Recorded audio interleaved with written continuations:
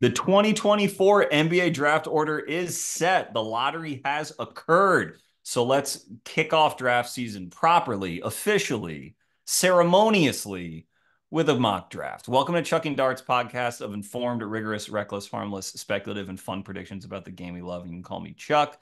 This is episode number 202. Episode number 201 was was a few days ago, maybe last week by the time this airs, with the great Esfandiar Baraheni. We discussed really just the playoffs as of like the first couple games in the second round, what we thought were permanent lessons, permanent improvements. We discussed those series. Some takes of mine are aging interestingly over the weekend in that episode, but it was still a lot of fun. We discussed specifically evolving role player archetypes, and that's where sort of the draft talk came into that episode about what sorts of supporting players are playing really well in these playoffs and how can teams learn from that to better target those kinds of players in the draft. But this is mock draft time. I only do like one or maybe two of these every year. Last year I had on my guest today to do a mock draft. That's Prez at underscore Presidente from Draft Strickland and from the Strickland. I appeared on his podcast this cycle already talking about older prospects who are very relevant because as we do this mock, you'll hear some names called. But he's back now that the lotto is officially in the books to try to sort this crazy, sweaty, uncertain, just tense group of players that GMs have to try to get right or risk losing their jobs, which is a lot of fun, not only as a researcher and a studier of this draft, a student of this draft, pardon me, but as a fan and as a consumer. So without any further ado, Prez, how are you? Oh, I'm on mute here. That's how I'm doing. Thank you for having me back on. Always a pleasure. I'm very much looking forward to a mock draft on what is probably the first time in, I honestly don't know how many years, where I truly was like, I don't care about the lottery. I don't care about the draft lottery. Like, I'll figure out what it is when it happens. I have no. Last year, the Knicks weren't picking high, but it was still high stakes because of Wemby, right? So Mm-hmm. even then, I was invested. This year is more chill mode, which is unfortunate because I could use a good distraction from the ass whooping the Knicks received at the hands of the Pacers earlier today. So your timing, as far as distractions go, couldn't be better. Yeah, the so this lottery mock, or pardon me, the NBA draft lottery took place today. Was it at right before Knicks Mm-hmm. Pacers tipped? Is that correct? Mm-hmm. Yeah, And early then Knicks afternoon. Pacers game four happened. OG Anunoby was hurt, and the Pacers just stomped the Knicks into oblivion. So that series is now 2-2. I hope that this episode has some staying power and some legs as a mock draft, as those episodes tend to do. So by the time you're listening to this, maybe the Knicks season has long ended and you're really interested in what they're going to do in the 20s. Or maybe they've rebounded and they have hung a banner and they are the champions. And Madison Square Garden is alive in a way it hasn't been since 1973. Who knows? But that's what happens when you create a timeless classic that is forever cherished in posterity, which is what this episode is going to be. Prez, I am it's kind of a bummer that you say that this doesn't get your juices flowing. I hope the act of this mock gets your juices flowing a little bit, but maybe that means you have the cold objectivity that this podcast really needs to make sure that the right player is going to the right team every time down the line. I'm very excited for the mock. It's just as far as the lottery goes, I didn't have many like personal petty hater agendas where I'm like, I don't need this team to get number one. Why? Because other people shouldn't have nice things. Like there was nothing like that this year. So like the Hawks made a big jump or whatever, and I was like, huh, cool. Good job, Landry Fields, Nick Legend. Like, That's right. whatever. Pretty Yeah. pretty chill reactions. Yeah, well, and we'll see how far we're going to do at least 14 picks. If we can get all the way to the Knicks picks at 24 and 25. That's great. And we'll probably just finish out the first round at that point. But it says here no first round picks for the Indiana Pacers because of the Pascal Siakam trade. So hopefully none of that will, set you off. That's good. We're staying far away from that franchise and that organization. Yeah, yeah. That's fine. I am content with this lotto order. I'm intrigued. I gained a mild chuckle as far as Toronto losing their pick to the Spurs. Although, the Spurs got enough blessings, so it's hard for me to get too excited for them. But uh, having been on the other end of a number of mass side trades in the before times, it's always good to see his true colors revealed.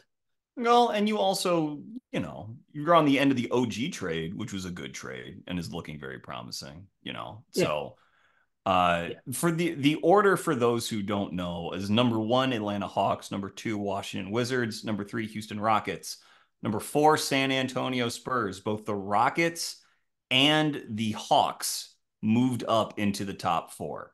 And for the Rockets, that's great because this is really the Brooklyn Nets pick. Not so great for the Brooklyn Nets. For the Spurs, it's great, both because uh, well, I mean, it's not great they got fourth. That wasn't commensurate with their record, but it means that they push the Raptors pick out of the top six, which is what you're referring to, Prez. And so now they get the Raptors pick at 8. So it goes Raptors, Wizards, Rockets, Spurs at 4, Pistons 5, Hornets 6, Blazers 7, Spurs again at 8. That would have been the Raptors pick. Grizzlies 9, Jazz 10, Bulls 11, Oklahoma City 12. That's from the Rockets from a Westbrook Harden trade years ago. Uh, Kings 13 and Portland 14 from the Warriors. And then we have, the rest of the first round. But we'll focus on the first 14 for now. We'll see how far we get. Uh, any other initial reactions to this order before we kick it off, Prez? No, but I do have a process question. So just to be clear, this Mm-hmm. is what we would do if Chuck and Prez were the GMs, right? Not what we think these teams will do based on their Oh, habits and very good clarification. Yes. This is what we will do. Pardon me. Oh my God. I completely blew that. This is what we would do if Chuck and Prez were the GMs. That's exactly right. Not what we think the teams will do. If you have a thought as to what you think the team will do, that's welcome. But for purposes of taking players off the board, it's what we would do if we were running all of these teams and wanted all of them to succeed in the same way. No petty agendas here. So, cool. yes, I that will is do my correct. best on the petty part. So the way we decided to do this was a little different in that you said that you would like to have the first pick. So you're going to get the first pick, but then we're going to not alternate, but we're going to snake, which means I'll take picks 2 and 3. You'll take picks 4 and 5. I'll take picks 6 and 7. You'll take picks 8 and 9, and so forth. The reason we're doing that is just because the Spurs have picks 4 and 8. So rather than one of us spend two of our picks on the Spurs, we're going to break that up. So without any further ado, Prez for the Atlanta Hawks in this sea of players, you have the number one pick. Who you got? For my wayward nephew, Landry Fields, who, fun fact, in the prime of his Knicks career, i.e., his rookie career, someone once compared me to him in a pickup game, and I to this day don't know if that was an insult or a compliment at the time. Um, but it's clear that his talents were best spent off the court. I for Landry, I would pick Alex R. I have in my top pretty much him and Klingon Ooh, by a little okay. bit over other Mm-hmm. folks, even though they're not really like your traditional top guys. But I don't know. I think Sarr is really good. He has a ton of potential. He definitely has a lot of things he needs to work on, but like I just feel like it says it's funny. It's kind of funny saying this for somebody who's consistently mocked number one or two. Mm-hmm. But I do think his strengths go a little overlooked. Namely, like his ability to get buckets. Like he's not particularly efficient, but he still scored quite a lot in terms of the like per minute or per shot or whatever you want to metric you want to take. He just didn't play 30 minutes a game like a lot of NCAA players because he was on a playoff team in a professional league, right? So if Mm-hmm. you compare like per 70 possessions or 100 possessions, he got buckets at a pretty good clip for somebody who's not a bucket getter. In terms of his scoring upside, I think there's a whole lot more there than I would say a lot of other folks on the internet think. And you know, his defense, whether the Hawks are sticking with Trey or not, versatile long rangy fours are, you know, that's the golden goose egg in terms of NBA defenses outside of like defensive player of the year center. So pretty easy pick for me.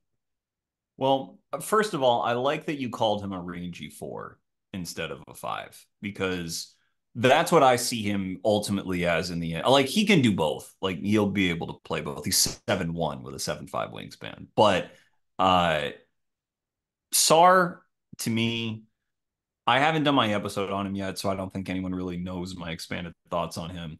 I think this is obviously a very justifiable pick. He's not number one on my board. He's number two. So I'll Mm-hmm. get to my number one player in a moment. But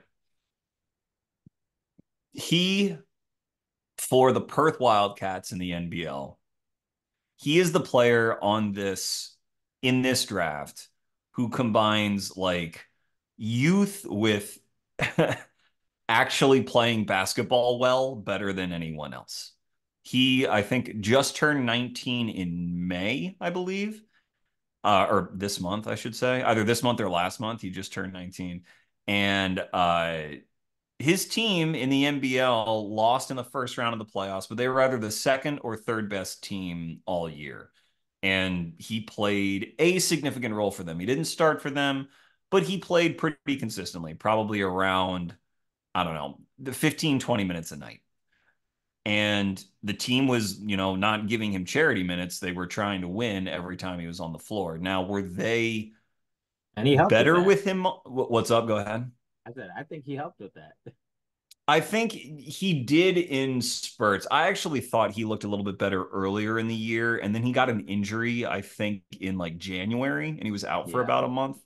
And I don't think he looked quite the same when he came back, but he like the defensive tools are insane. He moves basically like an NBA wing or like a guard at 7'1". So his ground coverage is the best in the draft. What I love most about his defense, where he looks the most destructive, is as like a nail helper and someone who can Mm-hmm. dig on drives. It seems like every time he did that, he bothered someone or got a deflection. He can obviously run and jump with people and on drives and block their shot.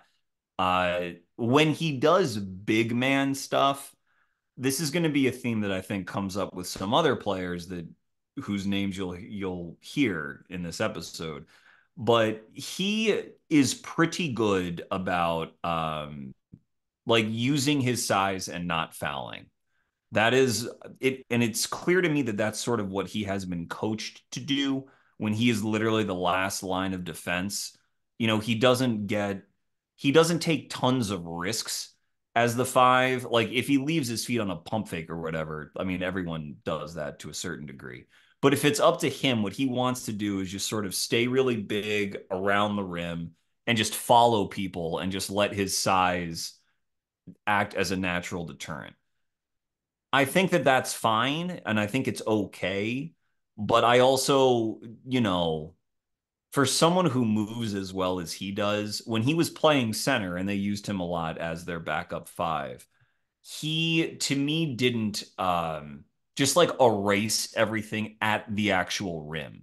When he was in space a little further from the rim, I thought he was much more destructive. And that's why I hope that a team that would take him, like Atlanta, would embrace using him in space a lot rather than parking him at the rim and saying you're going to be our five and we want to like play drop and have you be our pick and roll anchor. So That I mean, there's more to get to on Alex. We're gonna have to keep this moving. But on offense, when you talked about his ability to get buckets, I I like his precociousness. I like that he tries to like dip into his bag. I think obviously with his length, he can get his shots off his little like drives at a variety of angles. And he has some decent touch. I don't think his jumper looks terrible, which again, if you're 7'1" and 18 years old and in a pro league and you have a not terrible looking jumper, like that's extremely encouraging. Don't make it sound like I'm poo-pooing anything. But one thing I noticed about him is that again, for someone who's so physically gifted, I did not see him like just dunking on people, like elevating and, in a I'm the most athletic person on the court kind of way and just wrecking people that much. Uh, and I was trying to pinpoint why it was or why it seemed that way. And I kind of just think that even though he's extremely athletic and very good, I don't think he has like a ton of explosion off of his last step. I think it's like fine, it's good, but he would sort of devolve a lot into like post ups and turnarounds and fades and like push shots in a way that didn't seem to match up to his physical talents. You know what I mean? Like I don't know if you saw that, but it seemed like I he was did. he was almost operating like he was. I'm trying to think of like an equivalent post player in the NBA, like Jonas Valanciunas, when that's not his body type and that's not how he physically overwhelms people. Well, like what did you think of how he went about getting his buckets? I mean, I think the biggest flaw in his game is he was weak. Like physically, he's extremely skinny. And we've had a lot of skinny guys come in and cook, right? Like Chet, Mm-hmm. Wemby, obviously. So it's not like it's an insurmountable barrier. But like you said, when you combine middling athleticism, functional athleticism with a lack of strength, things can get dicey, right? And like he's 18, and Mm-hmm. being that big means the bar for strength that he eventually has to get to is lower to clear. So, uh, it's not like a red flag, more like an orange flag, I think, for me. But Mm-hmm. yeah, I think because he's not strong, especially in that league, um, a lot of the stuff he wanted to do, he couldn't do. So he had to settle for the next best option in his head, which is just like a little too much finesse at times. And his touch is okay, like you said, but it's not amazing. So, you're left with a little bit less efficiency than you'd like, right? You're talking only shooting 50% or whatever. But like the fact is, with a player like that, you expect the field goal percentage, the 2 point percentage, the true shooting, you expect that all to be higher.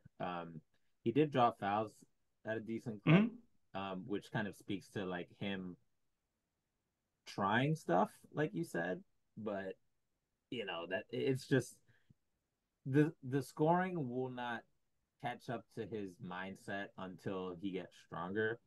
So there's going to be a weird, awkward period where, you know, I was going to say depending what team he goes to, but like if it's the Hawks, then it just becomes like a matter of how do they handle like bringing his scoring burden along a little more slowly. And in that sense, I do think the Hawks are probably a fine fit, regardless of what they do with Trey. Just having ball handlers and you assume one of Okongwu or Capella will still be there, right? You got other random wings and stuff who aren't afraid to like offense has never been the Hawks' problem, right? So it's a good environment for that. But yeah, to your original point, um, you do wish he was a little bit more imposing. I'm giving him the benefit of the doubt just because of his length and movement skills, but there's definitely a world where like he just doesn't get that much stronger, and it's just like, oh, he can't really like go through guys or over guys. So he depends more on other people to get him buckets. And Right. But him being as young as he is, and to yeah, clarify, most players who are rookies in the NBA are 20 years old either before their rookie season starts or like shortly after it starts. He's not going to be 20 until his rookie season is already over. He's going to be yeah, 19 the whole time. And that year usually is the year where if there is like another level of physical development, that's when it takes place. So whether that's in terms of like literally growing, I don't know if he's going to even grow more. He's grown, I think, in the last 18 months to get to 7'1", but either in height or in just strength and your shoulders broadening and stuff like that. So, like, it makes sense to take him number one when you're baking that sort of thing in, because with added strength, or he can start to displace people and then stay on balance and finish, then yeah, then he's clearly the number one overall pick. But real quick, yeah, the last thing I want to round out my thoughts on behalf of the Hawks for Sar. So like per 36, I don't have per 100 for each of these guys. That would be a better measure, so we'll have to deal with it. But like he scored 19 points per 36. mm-hmm. Klingon, my other guy at the top, 20.8. Ron Holland, 22. Deron Holmes, a much older center with a wide array of ways to score facing teenagers, scored 22.6. So he scored like 2.5, 3 points more for 36 as a focal point of an NCAA offense than Sar scored as a Yeah, playing like 12-year-old way up in defense first competition. guy Yeah, playing up. yeah, So like yeah. that's what I mean by like for all his flaws and faults and challenges and playing up against adults and not being strong, he basically scored as many points on a rate basis as like most of these other guys who are pretty good. Jaren Jackson, 18 points per game, another baby, like back when he was a prospect. Um, the guy who he gets comped most to. So like Mm-hmm. again, like I worry about some of the.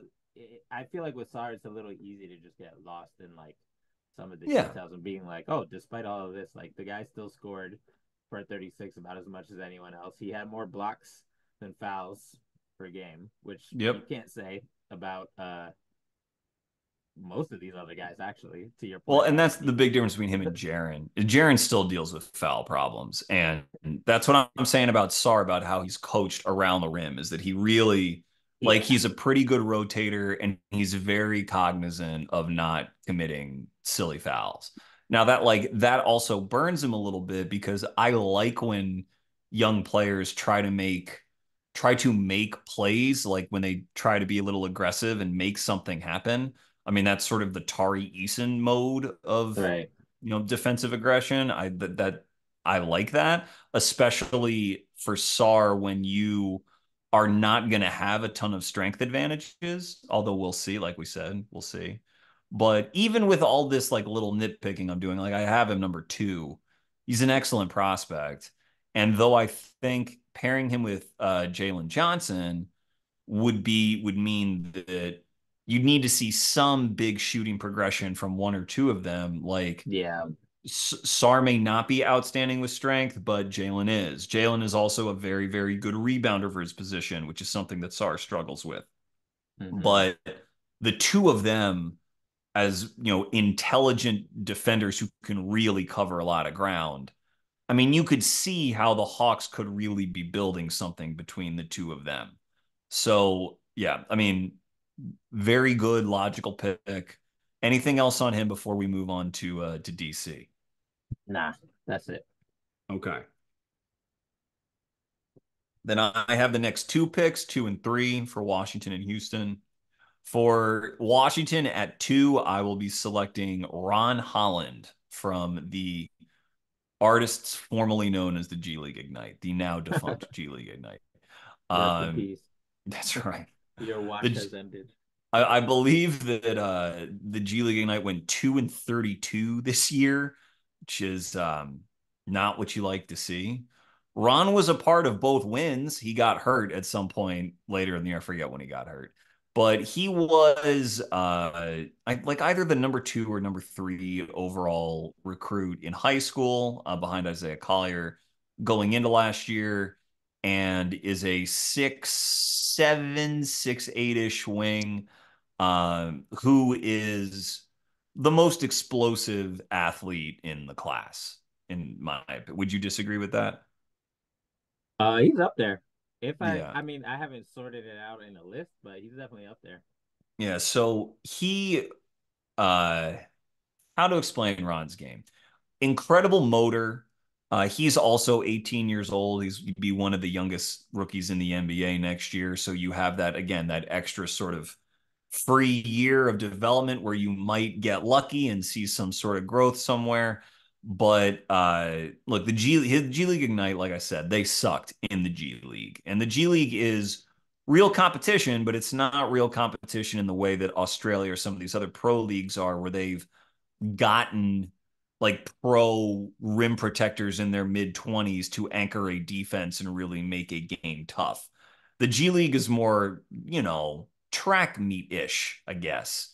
There's less rim protection, there's more opportunities to get in the paint and to cook, and it's just more up and down.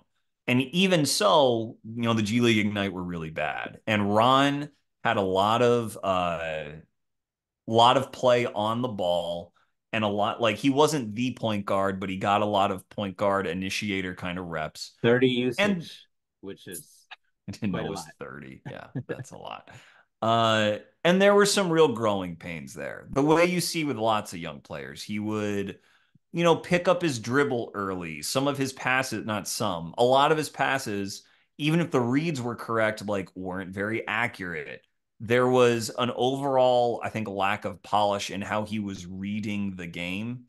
But number one, I'm not too worried about that because I wouldn't be drafting him to take over the Washington Wizards offense. To me, what makes Ron such a interesting prospect, and he right now is my number one prospect on my board, is that I don't think, number one, that he needs the ball to return like really, really big value. I mean, Alex Sarr doesn't need the ball to return really big value either. Ron, again, in terms of just strength and explosion, like, he's a well-built kid. He's probably 210 pounds, maybe 205, that area, and is gonna get stronger. And I think he projects to be one of the stronger wings in the league when he hits his prime. I He's think that got his that jump, wiry strength. Like he'll never be yeah, like a OG or Julius looking dude, but he's he's like getting hit with like a bow stick or something. Like he's just yeah. angles and strength and velocity. He averaged 5 free throws a game in the G League, which sounds like okay, but in the G League, you take one free throw instead of two on shooting fouls. So that five, if you were in college, was probably closer to like 8 or 9 free throws a game. And he was getting to the rim all the time. Like, he can blow by defenders, off closeouts or off the dribble. He's a righty, but he's not afraid to try to finish with his left.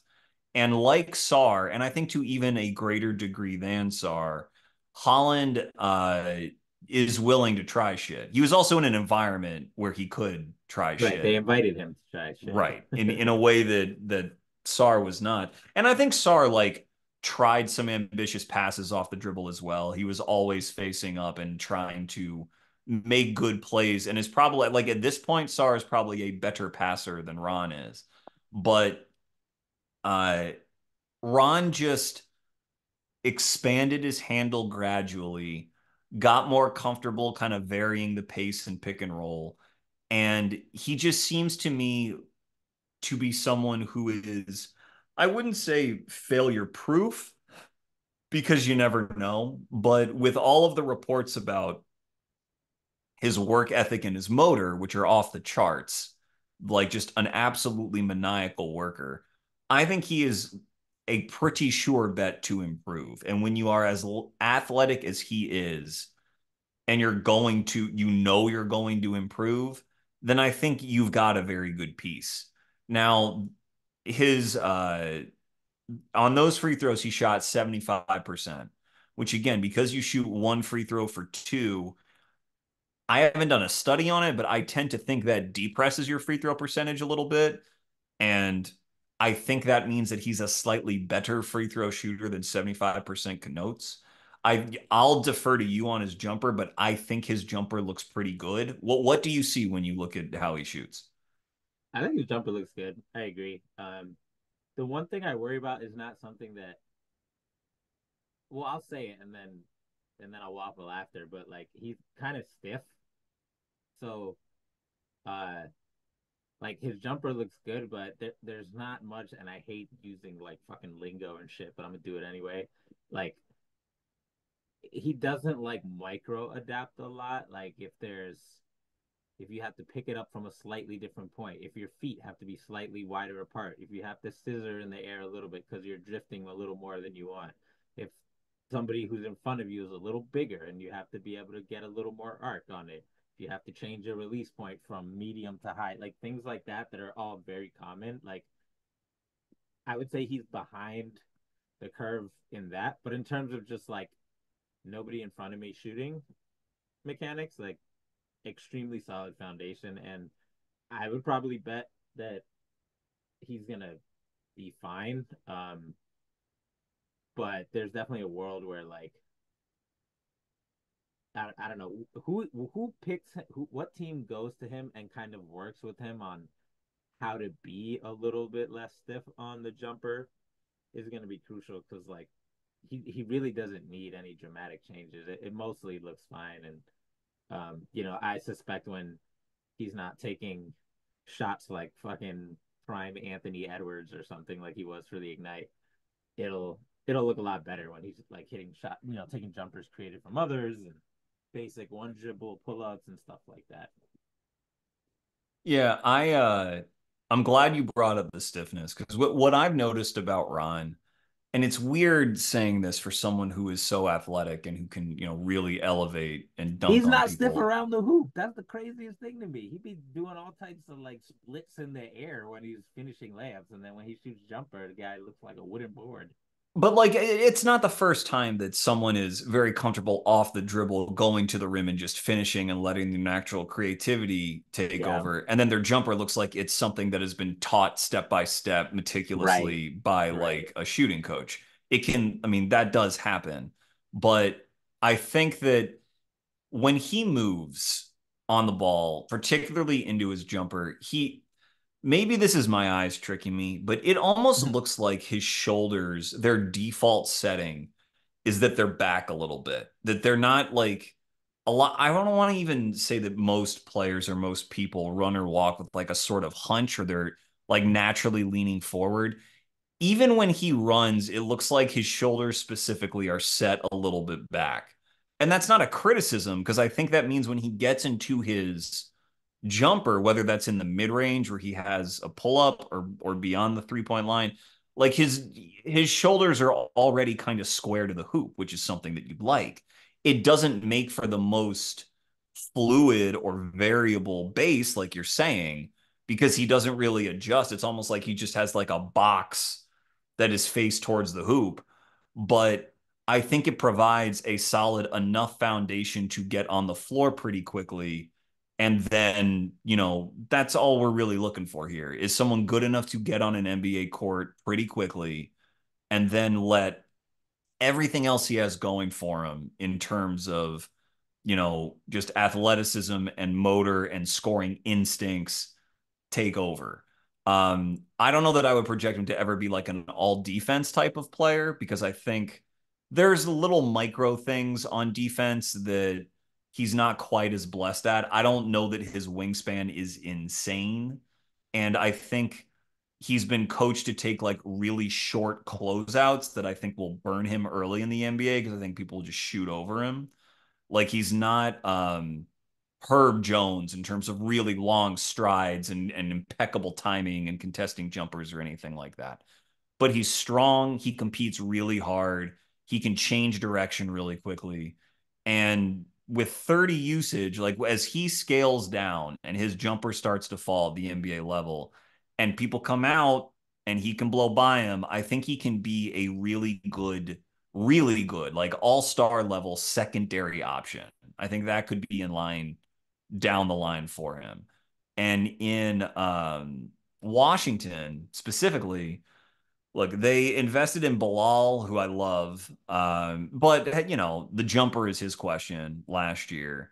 Uh, this would be their other hyper athletic wing bet. Bilal was, that was an incredibly athletic class 2023, but he was probably one of the five best wing athletes in that class. And low The key, Thompson. if you look at it, like if you look at the guys the Wizards have and how they've shot it, I don't know what they're doing, but they might have some sauce they're working with behind the scenes because Denny finally shot it.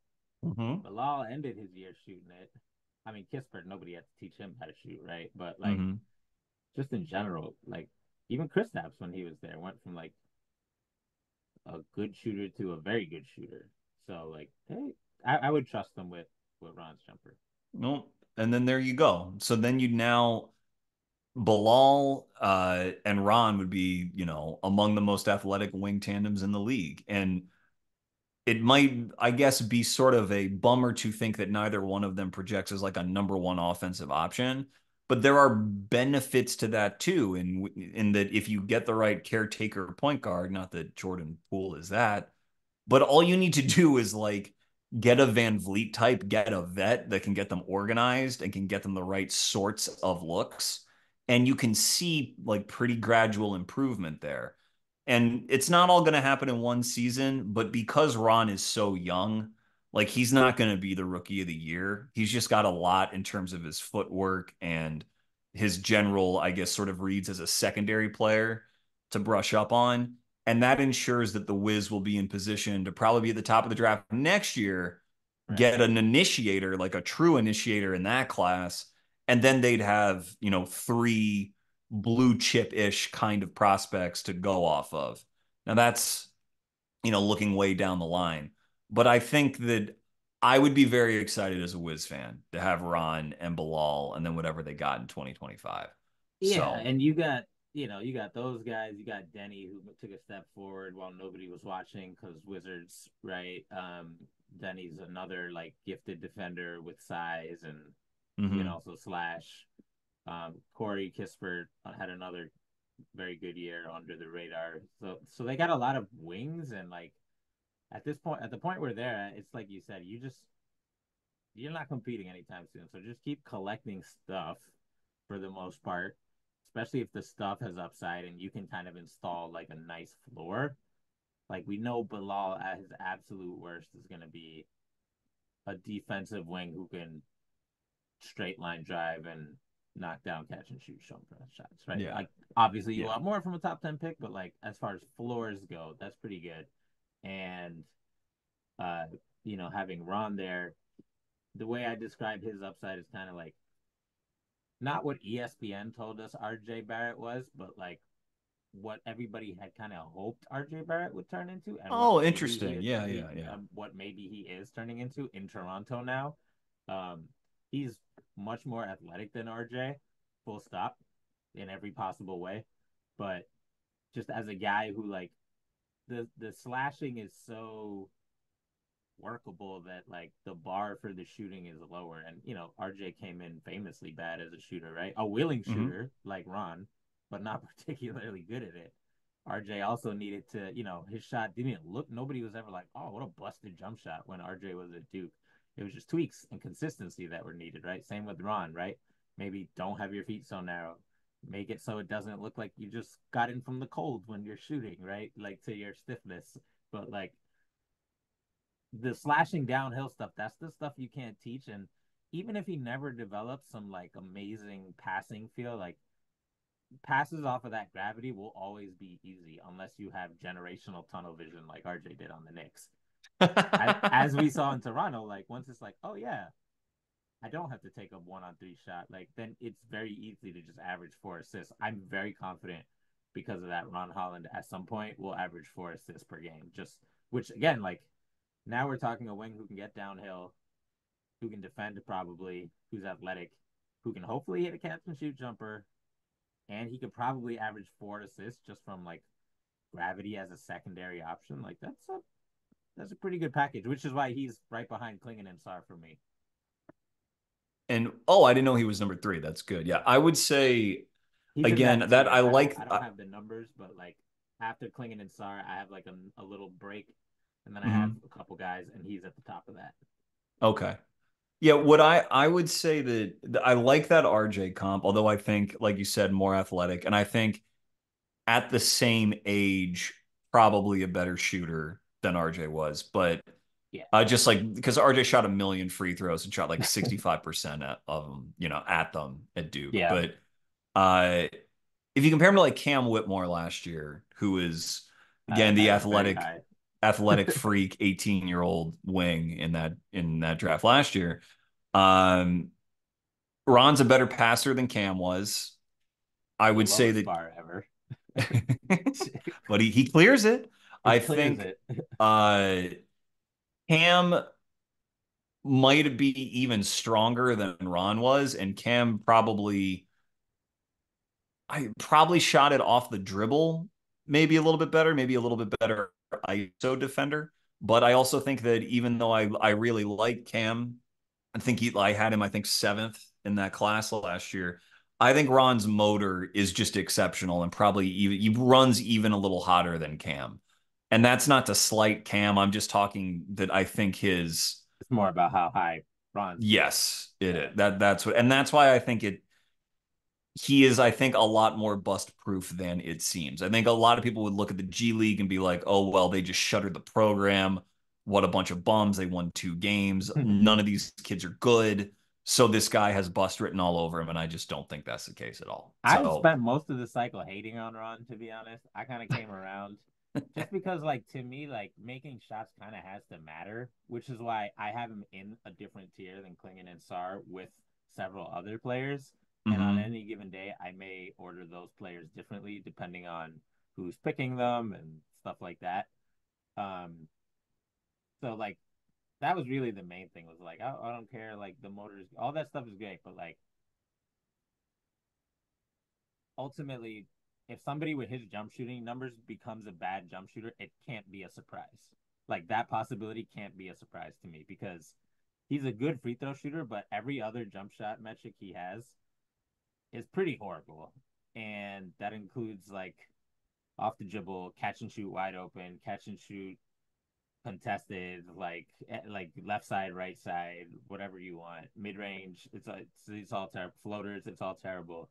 And it's one of those things where like there have been players where me, I pride myself in my mechanics evaluations where I'm like, this motherfucker looks like the shot should go in Frank Ntilikina, but it never does, and it baffles me. And like, there is a voice in the back of my head where it's like, I wouldn't be super surprised if Ron becomes one of those players where like it doesn't look bad, but the inconsistency is a problem. Now, I hope that's not the case, which is why I still have him super high.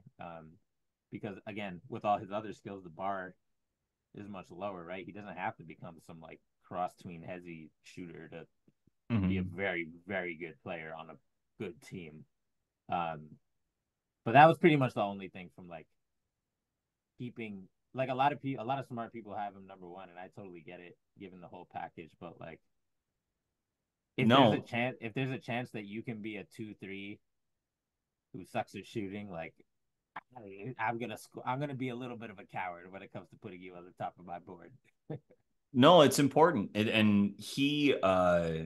Important to also note G League line is deeper, the Mm-hmm. 3-point line's deeper. That affects it a little bit. But yeah, I mean, this is And he took this hard is shots. Like he'll take easier shots in the pros yeah. because other people will be creating them for him. Yeah. Okay, here. All right. So now after a lengthy but fruitful discussion of the number one and number two picks, sticking with me because we're snaking this. Number three, Houston Rockets, a real luxury pick, an embarrassment of riches pick because they have Alperen Şengün, Amen Thompson, Cam Whitmore, Jabari Smith Jr., Tari Eason, Jalen Green. You know, they have so many players who they can't all keep, can't all pay. But here they are with another asset. We're not baking in trades here because, this is ambitious enough as it is. So this really is, like I said, a luxury pick. I have really two players in mind here, but the one that I am going to take is Nikola Topic from Mega BMAX, the Adriatic League, and from Red Star in the Euro League. Serbian point guard, another 18-year-old, or maybe he just turned 19, but another pro, and is probably, again, if we're looking at, we've gone 18-year-old, 18-year-old, 18-year-old. This is one of the reasons this draft is so uncertain, is because a lot of the top players are a year younger than top players normally are. The last time that happened, just for reference, was 2020 when you had Anthony Edwards and LaMelo Ball and Killian Hayes and Patrick Williams. Half of that foursome really hit, the other half are kind of middling, or I still hold out hope for Pat, but that's me.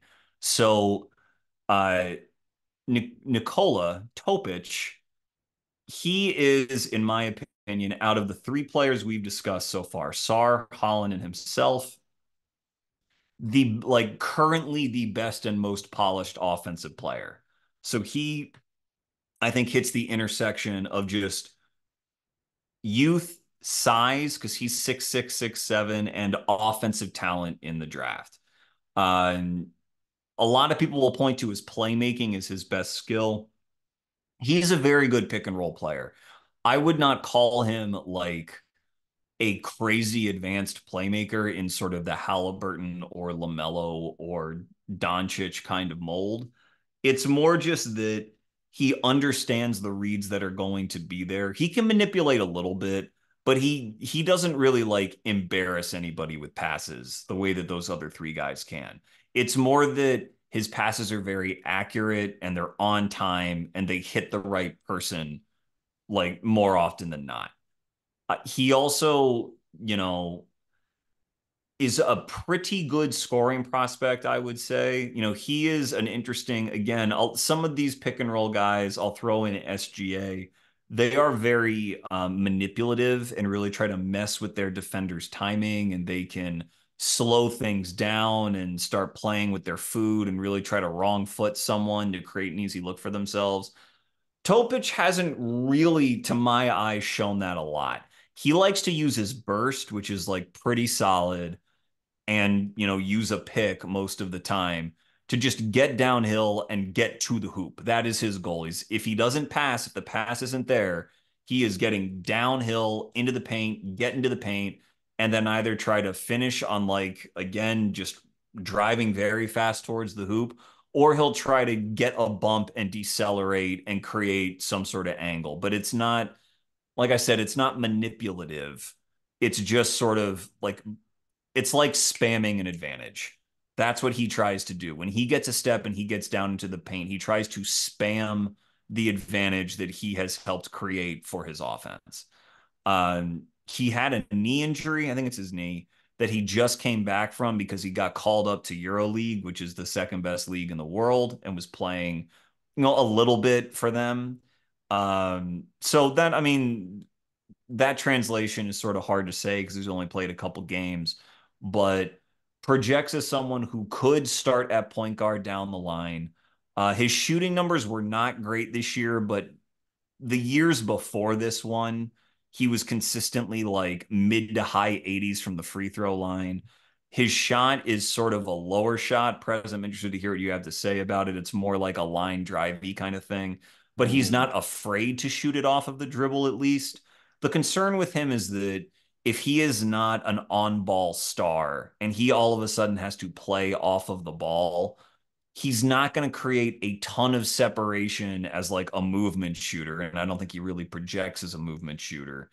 And so you're really banking on him being your point guard.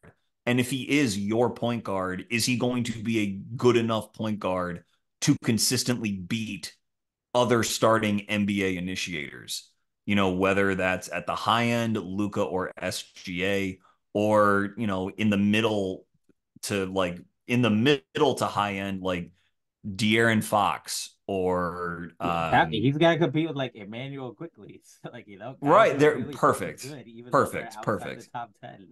Yeah, there you go. Quickly, I should have known with you that that was the name I should have brought up, but that's Myself exactly forever. right. Yeah. So, that's really the question with him is what level of a creator is he going to be? Well, again, lots of times in the draft, I feel like people focus on the fact that someone could be a creator without taking into context the competition that they are going to face, especially at this position, which is really, really, really steep. So I'm not like wed to this pick, but for Houston, especially, who's so deep and flush with talent, they don't need to pin all of their hopes on Topic. Like Van Vliet's going to be their point guard Right. until he doesn't really want to be there anymore, unless he asks for a raise from 40 million in a couple years. And Amen Thompson, who's a very talented passer. I mean, the way they used him late in the season in his rookie year was as like a screener and roller because of his challenges shooting both off the catch and off the dribble. So I do kind of think there is something of a void at the one long term for them. And I think this is a reasonable bet to take. I also think that him and Shengun, because they're both high field players, if there's a player for him to play off of, I think Shengun is the right type of player that he could thrive in like the DHO game. So I could see that environment that can also cover for him defensively because he's not a very good defensive player in the pro ranks, but he has some size. But with a man who is an all defensive talent, you still got Dylan Brooks there. Van Vliet is a good defender still at his size, but Jabari projects to be a very good defender. Tari projects to be a very, very good defender. Like he's insulated well and still has some size. So I think it's a luxury pick. They can bring him along slowly. And I think they can eventually pair him with a player that suits his strengths. So I had all when the next player comes up who I was alternating between, I'll mention that was the other guy. I won't spoil anything, but that's my thought process for him. Well, what do you think about Tobic? I think that's a really good fit for the reasons you named. He's in this group for me. Definitely would be in the mix if I was Houston. I agree with what you said about his shot. I have this weird theory that like for guys with line drivey shots, farther 3-point lines are a little better because you kind of have to get some mark on it. That's based Mm. on mostly me talking out my ass, but I'm gonna just put it out there. Um, and he's another guy who it's like you're not talking about overhauls, you're talking about tweaks with the jumper. And I think like above all else, like all of these guys that we're talking about, like there there are potentially fatal flaws. They're not actually fatal flaws, but they're potentially like everyone has one who could make it seem like it was not worth a top 10 pick. Klingon could be fucking amazing and score 11 points per game for his career. And then you're like, wow, I don't care how good he is at defense. That was not worth it. Sar could just become frail and be like Chris Boucher or something, and then it's just like, okay, that wasn't worth it. Ron could never Oh learn to God. shoot, and then you're like, okay, that was never worth it. Like whoever, like all these guys are like that. So normally that would be more disqualifying than it is this year. And I also agree with what you said that with Topic, there's probably not a timeline where the pick worked and he's not an on-ball success. Mhm. He needs to win that way. I think he will because his first step and handle and size combo at his age is it leaves not much doubt in my head that he'll be able to just get into the paint with more space. Mhm. He had a zillion high PNRs, probably even more than he will have in the NBA, which is saying something.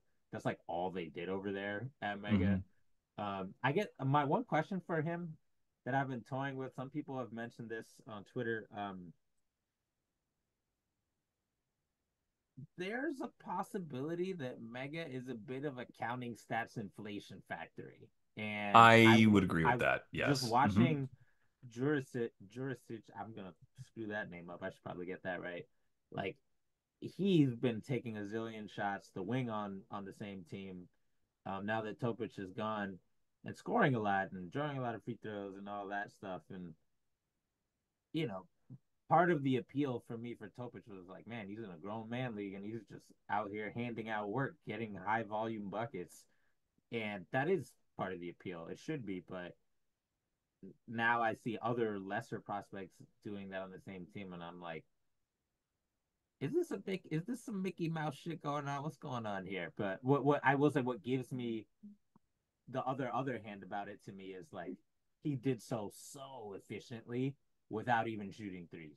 Like I think his true shooting was pretty high even without shooting threes and without drawing like a zillion free throws and without even having a I don't think he had a dunk in the half court. So like his shot profile, despite him living in the paint, was not particularly like amazing, and he was still pretty efficient on high volume. So I don't know. I flip flop back and forth, but I figured I'd throw it out there. Yeah, he's also, I think, at least 18 months younger than Jurisic, who Yeah, like has some first round buzz himself. But you're yeah, right. I yeah, think it's yeah. for the reasons that you're saying, which I I gotta watch more of him. I mean, we still have, 6 weeks until the draft, so I'll use that time wisely. But I think that is an important thing to mention for sure. Yeah. Cool. All right. You ready Um, to go to San Antonio? yeah, for San Antonio, I would pick Matas Buzelis from Ooh, the baby. maligned former former G League team, the Ignite.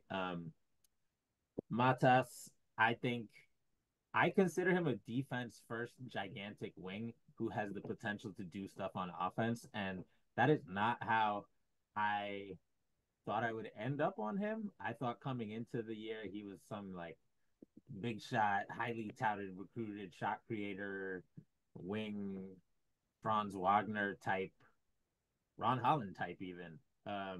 And just watching the Ignite, um, he dealt with some injuries as well, but the offense is a little more half baked than I think his reputation had led me to believe. His shot looks very good, but like Ron's, it did not go in very frequently. I think he shot all right at the free throw line, and I think he shot well before the Ignite, if I'm not Yes, mistaken. he But did. Yeah. so I'm not super. I'm probably more confident in Matas jumper than Ron's, but I'm also, like I said before, even though I ended on like a sour note with Ron, I'm pretty sure Ron's going to be fine as a jump shooter. So, um, anyway, back to Matas. Like I was just blown away by his defense on the Ignite, which was a shit show as a defensive team. So in a context like San Antonio, I would love to just put him with Wemby. I'm sure Pop will do some weird stuff with those two and Sohan, right, or whatever, and just like Matas is like a legit 6'10". I don't think his wingspan is too long, but again, he's Hmm. 6'10", and he moves pretty well. He's not lumbering. He moves more like a 2 or a 3 than he does a 6'10" guy. So he has some agility. He's not afraid of getting physical on both ends of the ball, which is good.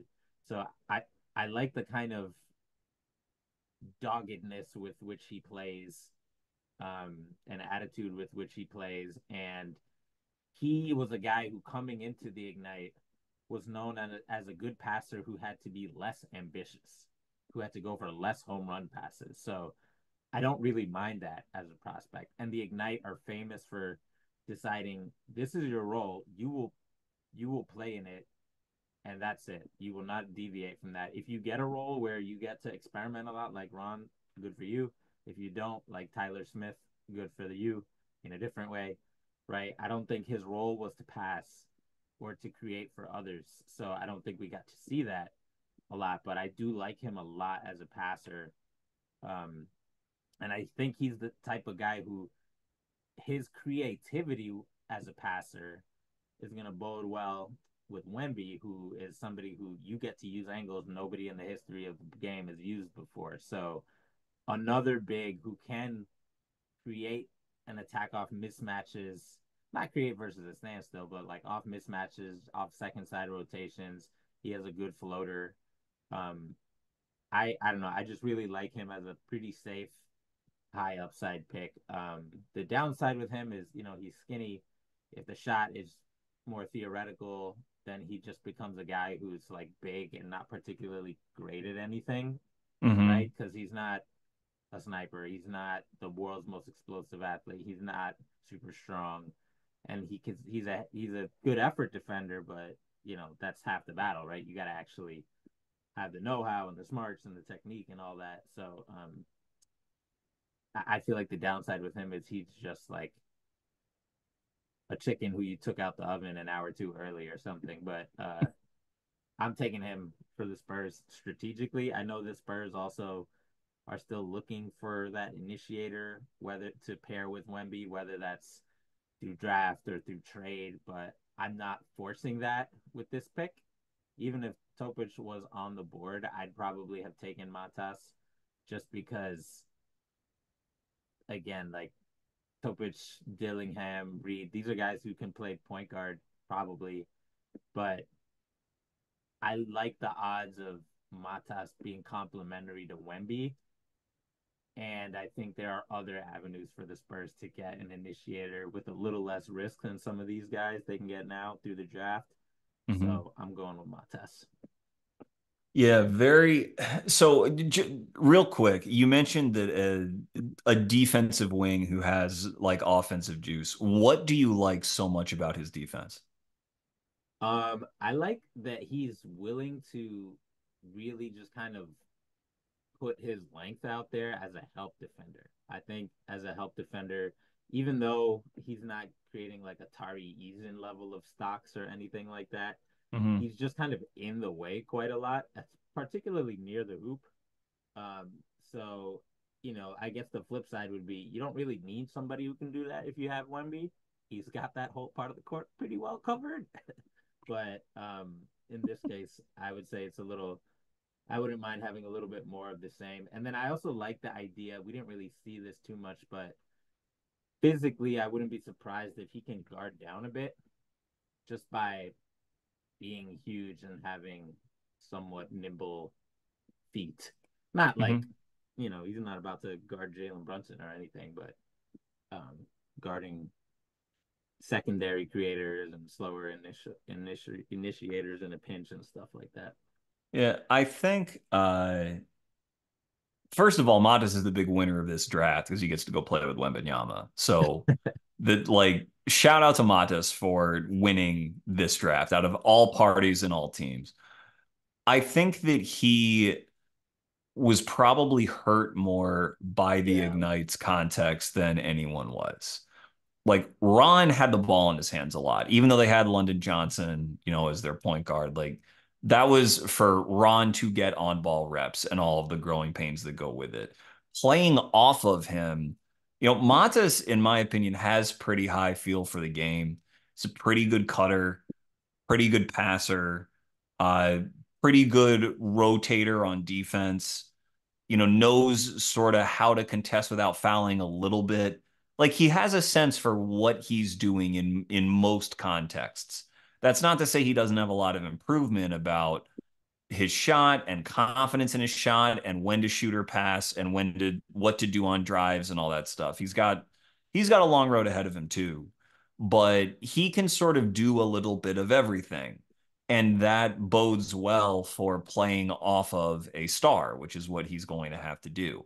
With him, to me, the strength is like everything because what keeps him like the difference between how you put it an effort defender and a good defender is him actually holding up. He has Right. the aggression, he has timing, he's not afraid to mix it up for like rebounds and things like that. But he's very skinny, very Yeah. skinny. So skinny that it's like hard for him to plant and change direction because he doesn't have like the balance and the pop to do it. He wants to do it, like he tries, but he looks to me artificially heavy footed and slow footed because his feet are like all of his power is coming from his feet. There's nothing, It's just sticks on top of that, trying to generate the right sort of, change of direction. So I I like him. I like his skill set. I think this is an acceptable place to take him. Obviously, with San Antonio, it's like we said, it's better for him. But it just matters on how he builds out his body. I'm a little skeptical that he'll ever like not be at a disadvantage when it comes to actually playing in the NBA against how strong those dudes are, even when he's in his prime. But that doesn't mean that it can't work, and it doesn't mean he can't be a good player. So, uh, I like him. I do. He will be a better player. I mean, obviously, he'll be a better player in the NBA than he was in the G League, but his skills will come to the forefront more in the NBA than they did in the G, I One think. other way I thought the Ignite stunk for him is they switched basically everything. And he's the kind of player who, like, you said he'll be playing at a disadvantage, particularly from a strength perspective. And that's 100% true for the foreseeable future. But, like, he gets hit by a screen and is in the play as a rear view contester. Like, he's the kind of guy I would bet on flourishing doing that because he's not going to give up. He's not just going to die unless he Hmm. falls over. Even if he's skinny, like he's going to get back into play. And when he's 6'10" and he's back in the play behind the ball handler, like rather than just switching with whatever other Ignite player and then like nothing. He's just not. You're not. The Ignite just decided by switching, we're just not going to use him to impact this play at all. And Hmm. it was the same with Ron in a lot of cases. They were just like, oh, you get a pick, too bad. We're just going to keep it simple for you. And, you don't get to see that element of his defense. So I do think that can play up a bit. And I'll give you, like, I mean, I don't know where you have him, but, like, if we have, I don't know if we'll get to talk about Castle, but to me, um, Castle from UConn, what impresses me the most about him is he actually doesn't have the most agile feet. I don't think he has enough agility to be like a mirror you kind of guy where he's just Hmm. you just can't get him from out of the way. But he has the best technique at the moment of screen and the following seconds after the screen and the best feel for where to be, when to be on the defender's hip, when to peel switch, how to impact the play from behind, from the side. He has the best feel for doing that of any teenager I've ever seen. And I don't think Matas has that kind of feel, but it just shows that like even if you have slow feet in the NBA where everything is pick and roll defense, like if you can use your motor and your length to get in a play after the screen, that is a huge thing. That's a huge thing. OG Anunoby gets screened. OG, like the best defenders in the NBA get screened. So like what are you going to do after that? That's a lot of my question with guys who project to play, some perimeter defense. And it's more punch than anything with Matas because, again, the Ignite didn't really let him or anybody play proper NBA pick and roll defense. But that is probably the most put my chips in part of my eval for for Matas. No, I love it. I love it. I've got an episode coming out this coming week on the Ignite that'll come out probably around the end of the week. And that was awesome. An awesome look into why, like, again, physical deficiencies are not everything or physical attributes aren't everything in projecting a defender because he is a high field guy. But uh, yeah, let's keep it going to Detroit. This is you again. Oh The shoot, I Detroit forgot I got Pistons, another one. big losers dropping down all the way to five from, number one. So. Well, my first act as Emperor of the Pistons is cleaning house and firing everybody, punting Monty into Lake Michigan. Um, After that, Just you tie know, him to his suitcases of money. He'll sink right to the bottom. he'll float right to Canada. He'll be all right. Let me think. Let me think. All right. Looking at my board for Detroit. All right, this is a tough one for me because Klingon is easily my best available player, Hmm. but I really like Duran, even though he was more theoretical on defense than anything last year. So I am a firm believer that you can't always go best player available if you don't have a developmental path for him.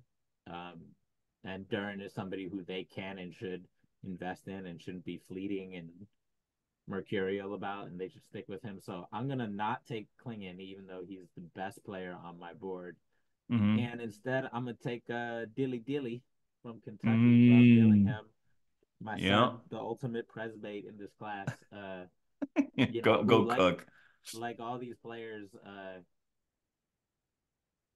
he is not without his risks, right? He's a very small initiator, maybe 6'3", maybe, and definitely not more than 185 pounds, right? And like, who is successful as a starter like that in the NBA?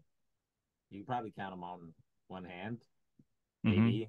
And most of those guys are probably more than, if they're short, they're strong, right? Like Jalen, and or to take someone like Quickly who's 6'3" and came in skinny. Uh, I Yeah, mean, you get or two. Van Vliet or Conley or what. Yeah, Yeah, yeah, yeah. Conley's probably the best physical, purely physical guy. He never got jacked. He just kind of was made it work somehow with his feel and his handle, right? Which is the path for Dilly, right? In a lot of ways, even though Dilly is a lot different of a point guard, and I don't know, he just his offense is just so exceptional, and he can really do it all in terms of like pick and roll play. Again, he's not the Luca Halliburton just make up angles you didn't know you could do kind of pick and roll player, but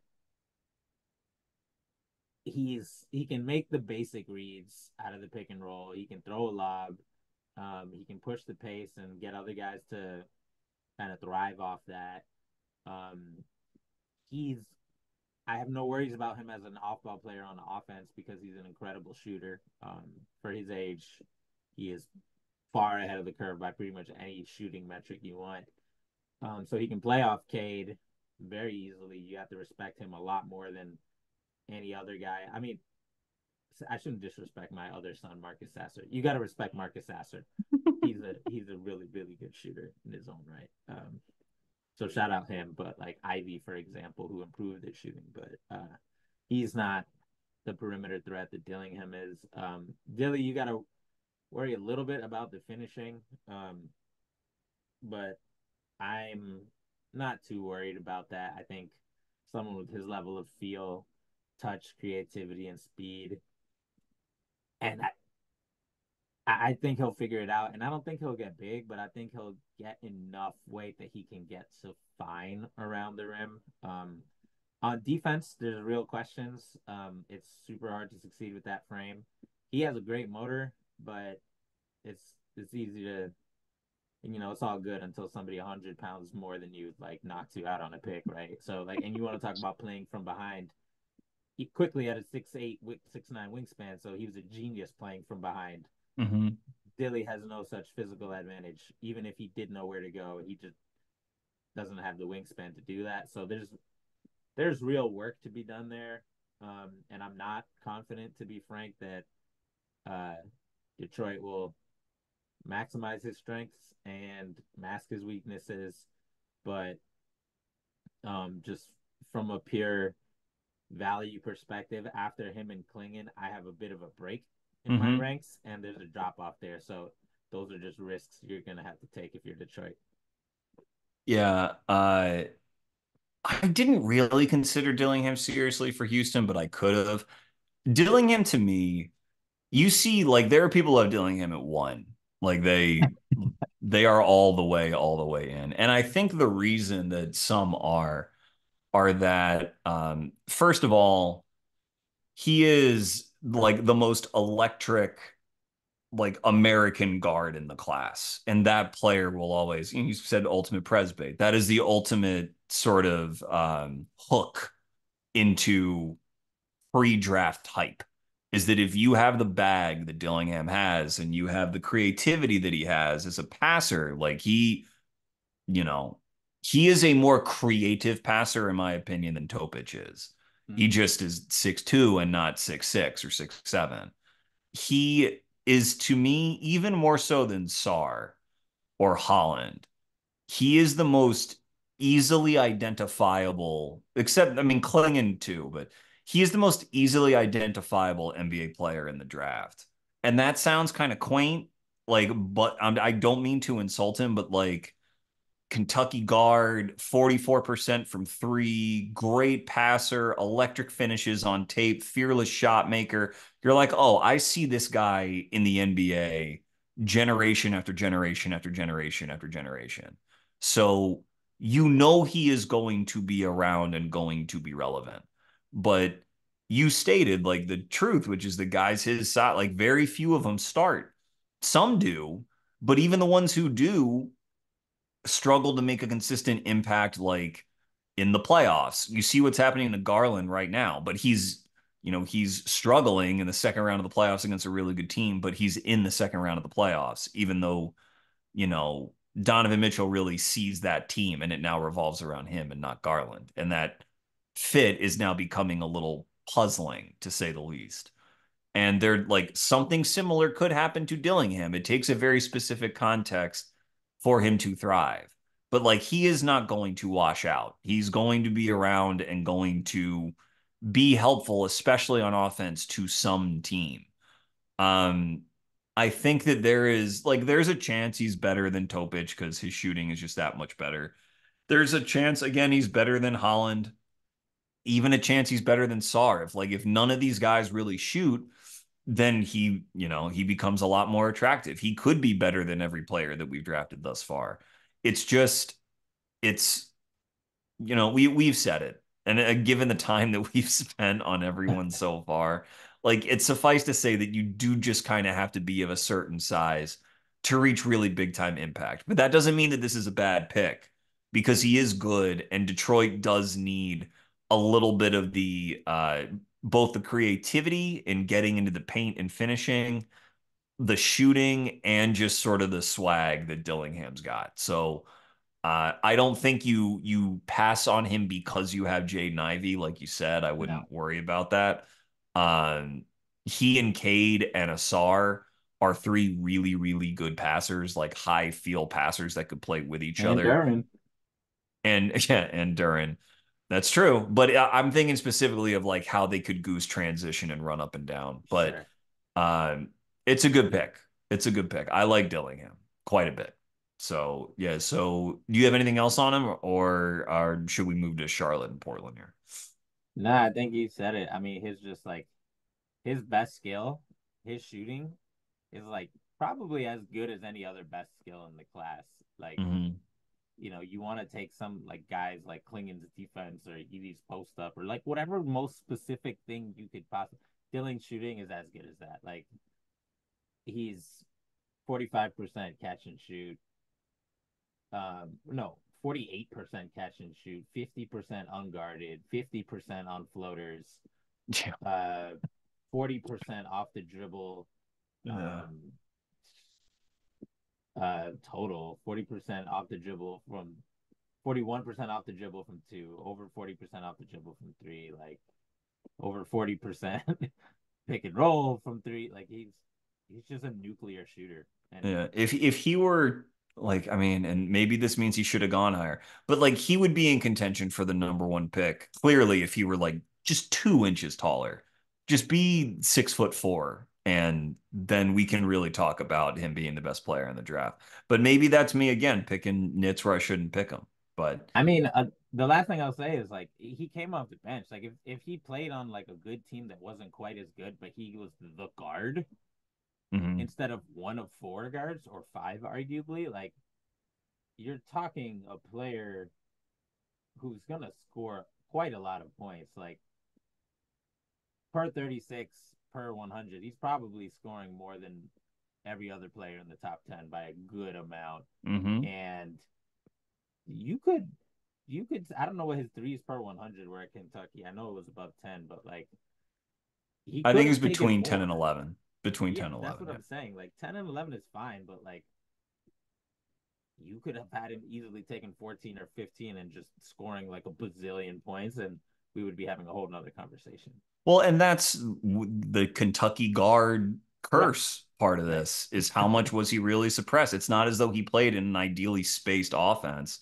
I mean, they Right. started DJ Wagner ahead of him, which is not what they should have done. Like, I don't like, I know his point of attack defense wasn't great. His overall defense wasn't great, even though he got like a 3 steal rate just from general feel and aggression and activity and like hand placement. But you never know if he played once he plays in NBA space. I mean, it's not exactly Detroit, though Duran's shot is coming along. But if he plays with a big that can shoot and legitimately pick and pop, like he will really put up numbers. He put At up like 35 points per 100 possessions. For people who this is one of my back of the napkin. I promise this is the last thing I'll say for you about him. Um, my back of the napkin thing for like, are you getting buckets like that? Is points per 100 possessions with the controls for pace. And if you're above 30, that means you getting buckets. If you're above 35, that means you really getting buckets. It's like him and Connect and Edie. That's it. Klingen on a point is surprisingly higher than people would think, given that nobody associates him with like they weren't like tossing it to Donovan Klingen like they like Purdue was to Edie. But like if you look at guards in the past who have had 35 points per 100 possessions, like Dillingham has, it's Kyrie Irving and Markel Fultz and guys who went number one. Like that's the list. I don't even know what Steph is. I'm gonna look him up for fun. He's obviously not Steph, but like it's it's man, Steph is so old they don't got points per 100 on here. All right, I've said enough about Dillingham. That's fine. Y'all okay. get the Well, point. and I mean Kyrie is I mean, that's a stylistic comp, but Kyrie is bigger and has a 6'7" wingspan, 6'8", whatever it is. But yeah. Yeah, so you mentioned Klingon. I'm taking Klingon 6 for Charlotte. In the same No way that I love for don't Mark Williams. correct. In the same way that I wouldn't worry about Jaden Ivey in drafting Rob Dillingham, I'm not sweating Mark Williams and drafting Donovan Clingan. As a matter of fact, one of the minor knocks on Clingan is that he's not a high minute center. It was only really towards the end of that season, that sophomore season and through the tourney run, that he even got to 25 minutes a game. And he had a little bit of an injury question, so I wouldn't want to draft him to a team that is so center starved that they want to start playing him 30 minutes a night. So they've got That's a Nick great point. they've got Nick Richards and they've got Mark Williams, and that's fine. I That's the like Tibbs both. plan. 48 minutes. Lock it up. That's right, baby. That's what you said when I was on your show. You're like, if a center can't protect the rim and anchor a defense, I just don't want any part of I don't him. want him. But what I think Richards and Williams, in their own way, are both nice players. Yeah, I think that they're not Klingon is reclaimed. 7'2", 250 or whatever he is, and with a 7'7", 7'8" wingspan. Um, Williams has an insane wingspan too, but Williams is like slender, not very strong through his core, not like an insane rebounder for his size, although he's good enough. But he can get moved off his spot and is not like an outlier defensive talent to me. Klingon is, and all like whenever I think about the Hornets, whenever I think about any player that doesn't make me want to vomit for off the court reasons, um, they all are skinny. LaMelo is skinny. Brandon Miller is skinny. Nick Smith is skinny. Trey Mann is skinny. Bryce McGowan's is skinny. JT Thor is skinny. The whole team is just like they're just light. And you need like there is no real path on that team to defensive viability, in my opinion, like when you take into account the rest of the NBA, until you can get a true anchor like Klingon. And that's what I'd be investing in. So if Richards and Williams and Klingon, like if they're all good, I mean, I have no doubt that Klingon's going to be good because he was the best defensive big in the country by a mile. He might be either him or Edie is the best offensive rebounder in the country. He is constantly engaged, surprisingly nimble on his feet, can show and recover, hang in space a little bit better than you think, but really anchor the rim. He can defend without fouling. Like he is the real deal. A real true deterrent that guys in college were terrified of for both seasons that he was in there trying to really test him. Doesn't mean he didn't get beat occasionally, but he won much more often than he lost. And very smart, takes pride in his work.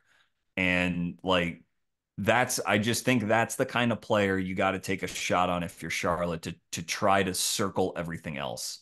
Someone who is as good of an organizer as Klingon is, as good of a communicator as he is, and like as much of a winner as he is, which Charlotte hasn't seen a whole lot of.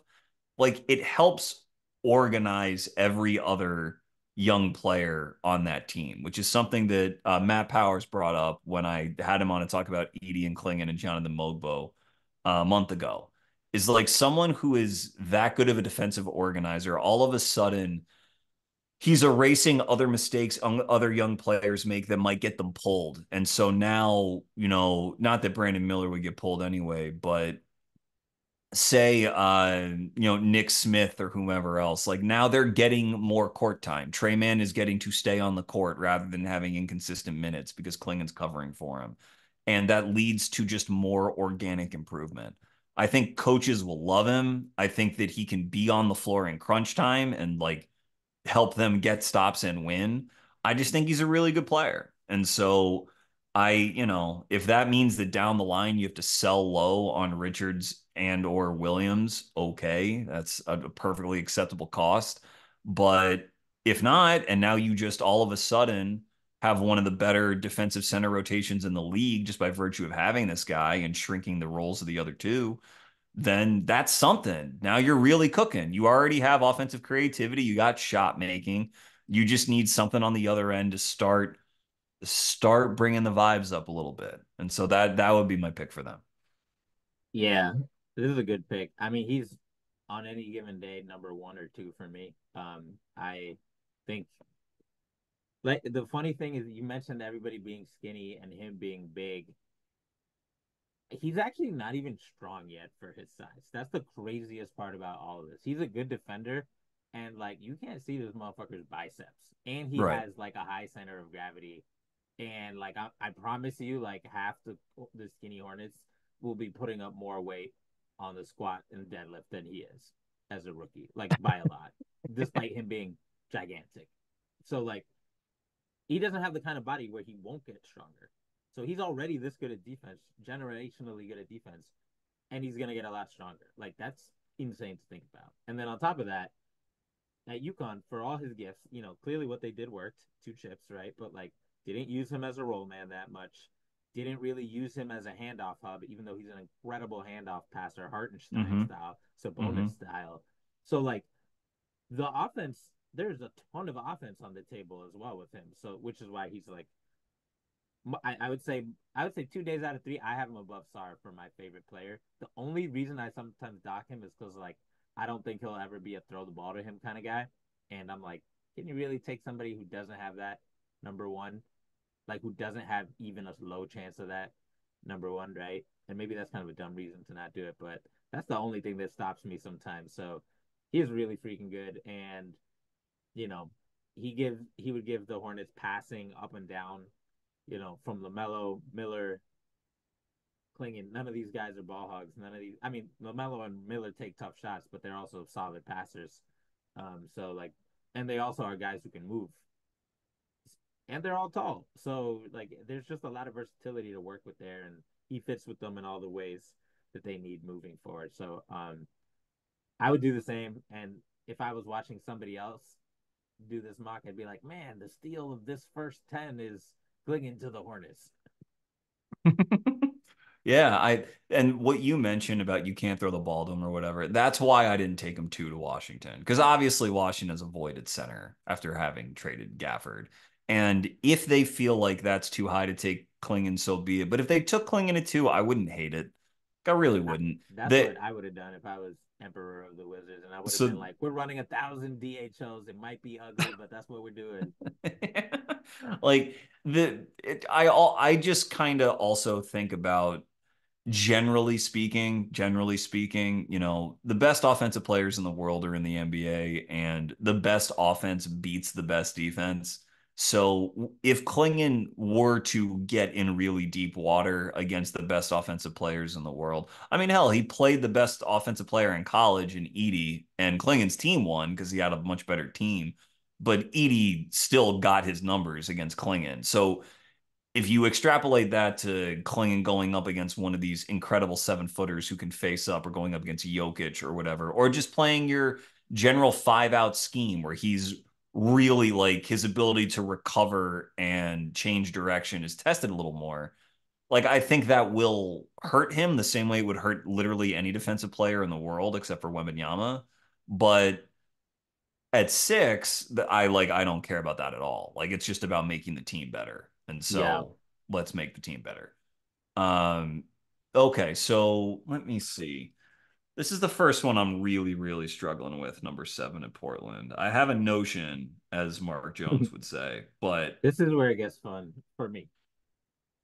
Not that it wasn't fun. It's been great. boy, oh boy, oh boy.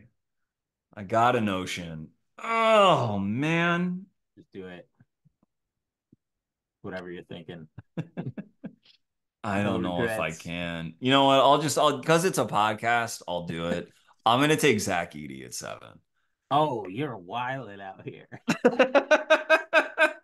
damn, bro. This is I good. was, I was, This is good because I have Edie thoughts that I wanted to get on the pod, but I didn't know if we would get to Edie, so now I can get them on the pod. Perfect. well, we're there now, baby. So this is not quite the same as Mark Williams because DeAndre Ayton is significantly more expensive. I can say the other player I was really thinking about was Shepherd. Um, They got Rob too. what are you talking about? Rob Williams, isn't he still on the Oh Bucks? yeah, Time Lord. Yeah, yeah, Yeah, of yeah, course.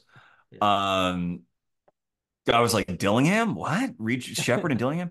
But I was heavily considering Reed, but between Scoot and Shea Sharp, they still have Simons until they trade him. They still have Brogdon until they lose him. Although maybe he's a free agent. I don't know. Um, it's not as though there's like a clean playing time path for him either.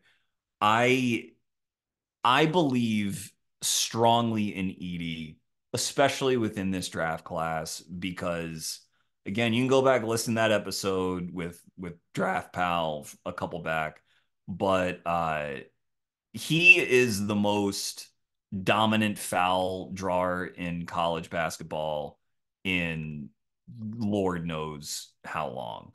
Um, he made 300 free throws this past season. And unlike Klingon, he didn't really come off the floor. He played 30 plus minutes a night. He was the National Player of the Year 2 years running. And if the criticism is, well, this isn't where the NBA is going, no one plays through the post, and how is he going to play defense? And what if people just lob over him? Blah, blah, blah, blah, blah, blah, blah. Edie has a 7 foot 10 and a half wingspan. Okay. He's been coached to just be big and don't foul, to stay on the floor because our entire offense runs through you. That's fine. Defense is going to be a work in progress, but he has improved as a defender in space. He's still going to be a drop big, but there are plenty of drop bigs, Jokic among them, Brooke Lopez among them, who you wouldn't think are terribly good movers, but through placement and just general both verticality and just reach are better than you think they are. Now, in Portland specifically, where he's got Ayton to contend with, yeah, it's going to take a little while. And I'm sure Ayton would hate this because Ayton feels like he's really, cemented his legacy as a max player based on what he did in March and April. Like, eventually you would reach some uncomfortable places. I understand that. That's fine. But to me, he and Shepard a little bit, but those two are the last two to me that really scream outlier offensive talent. And I think he'd be with Scoot. He would set picks that would squash people in opening lanes for Scoot. And I think that like the guards he played with at Purdue, Ivy accepted, but Ivy wasn't a great like playmaker. I mean, they never really were designed to make his life easier. It was always the other way around. That Edie's gravity, constantly being double or triple teamed, was always opening up shots for other people. And I think in the NBA, if you're not going to double him, if you are going to let your center, even if your center is skinny Mark Williams, sorry, Mark, that was a stray. But if you're going to let your big just sort of take him in the post because quote unquote post ups are inefficient offense, okay, have fun. I mean, this guy averaged whatever he averaged, 27 and 14 last year. I'm telling you, a lot of centers don't want a piece of him defending him in the post. He is just bigger, his reach is longer, his touch is better, he draws too many fouls. And if you start to have to send two, then that's just a different form of gravity. It's old school, but it's legitimate gravity. So to me, in Portland, that roster is so unsettled. It's let's accumulate talent. There are other options here that make superficial sense, and I get it. But I wanted to talk about Edie, and I just said, screw it, why not? So there you go. He's been creeping up my board a little bit, and this is why. I'm actually, like you said, I'm glad you mentioned his dominant offense. I'm not worried about his offense. His offense is fantastic, and I actually do think it'll translate for a lot of reasons that you said. He actually is bigger than most everybody in the NBA. His touch is great. He hits free throws. He's also not the worst passing 21-year-old or 22-year-old, whatever, Yeah, in the just turned world. Like, 22. Yeah. he's not Şengün or Jokic out here, but he's in the NBA. I think he'd be a much more willing passer than he was at Purdue, where he had to do everything, right? So he has all that stuff going for him. And I'm also not worried about him when he's like defending one on one near the rim or being a weak side rim protector. I think he's very good at those two things. Mm-hmm. My big worry is that is his pick and roll defense a fatal flaw? I don't care with centers so much as like, oh, if you're on an island with Steph Curry 30 feet, like, no, 99.999% of people, 99.999% of the time are getting fried in that situation. So I don't really care about that shit. But I care about like not deep drop, but like, can you play like shallow drop? Can you hedge and recover? Can you play at the level? These are things that drop bigs have to do, right? And like one of the things that separated Brook before age slightly crept up on him was he could do those things despite being a deep drop big. And you see other very large centers struggle with that, right? Vooch struggles to do that consistently. Drummond struggles to do that consistently. Valanciunas struggles to do that consistently. And these guys are a little bit more nimble than Edie. So Edie's also still developing as a human being physically. Like he could lose Mm-hmm. weight, he could get stronger. So like to me, there is no bigger upside swing than that swing based on can you teach Edie pick and roll defense and can he be passable at it? Şengün, to the Rockets' credit, I had him low for the same reason. I was like, this is a fatal Mm-hmm. flaw. It So doesn't did matter I. how good his offense is. He's going to get fried in the pick and roll. The way Şengün has answered that early in his career is not by being some awesome drop big, but when he plays at the level or above it, his hands are so fucking good that he can disrupt the passing lanes and he's quick enough that he can like skitter around. He almost plays like a small ball like power forward. He plays this weird style of pick and roll defense that actually has like managed to keep him afloat, and his hands are so good that Mm-hmm. it might be sustainable. Like this guy's gonna be in the top five in like steals, blocks, deflections for like a million years. Well, So that's the thing is that yeah, he uses his brain because he's a savant in the same way that right, Jokic is a savant to exactly. constantly like make gambles and play chess with the ball handler. And Yeah, that's the thing about Edie that gives me pause is that he is not that. Like this guy he's was starting from zero in terms of how do I like defensive feel in the pick and roll. Like I went back and today actually, and I had some tweets on this subject as well because I've been thinking about it and like because a lot of people have mocked Edie to the Knicks, and I'm like, damn, like this kind of rubs me the wrong way. But let me see if I can convince myself. So I was back at the looking at the tape and like there's most of the possessions he literally just ignores the ball handler because yeah I dare you, college player, hit a mid-range jump shot is a good formula nine Right. times out of 10 in college. And then in UConn, Cam Spencer was like, all right, dude, I'll just shoot this and make it every single time. And when he played it, when he had to do cat and mouse defense with Cam Spencer and Castle, they had him in hell with Klingon. When Klingon was like, oh, you don't want to come up? I'm setting a screen for Caravan, a shooter. Right. Okay, now you're in job. And Caravan is wide open. What do you think is going to happen? NBA teams are going to, like, he is actually starting from scratch in terms of knowing the reps of how to play. And then I looked at his Canada film, and they weren't completely deep drop like he was at Purdue. And it was like a little more promising than I thought, to be honest. So that was cool. But a lot of the same stuff showed up where it's like, it's just hard when he's that big and he doesn't have the experience of like doing that stuff, like playing those games in the pick and roll. So if I'm an NBA team and I'm like, yo, we're so good at developing bigs, we're gonna drill the pick and roll stuff into them, like the Like Knicks. like the Blazers are. Yeah. Yeah, yeah, exactly, like the Blazers. Then like I see the vision, honestly. Like I see the vision, even though it would make me very scared as a fan. I do see the vision. Yeah. I'm relying a lot on him just being more active with his arms and with his reach. Like that seven, That's 10 and a that's half is exactly it. is no joke, man. I mean, That's exactly it. but you're right. And he like even though we both agree on his offense, he is not a manipulative offensive player either. He's like even though he He's draws brute force. doubles, it's like what is the simple pass from this double? And when he's facing up, it's not like I'm gonna like mess with you and up fake you a bunch of times. It's just like, oh, all right, am I within 9 feet? Here's a jump hook. And it's a lot of that. So I it's definitely like a change up in a league of fastballs. Maybe it's a fastball in a league of change ups. Maybe that's a better analogy. But it's the talent is just like it doesn't come along every draft, a guy like this. And I think that the NBA has shown us it tends to show us that if you are an outlier offensive talent with size, there is a place for you. Like a real place. And this guy, I said it on that episode, but he's not Boban. I don't like that Boban comp at all. Boban was never a high minute center. He played 20 minutes a game for 10 years in Europe before he came over.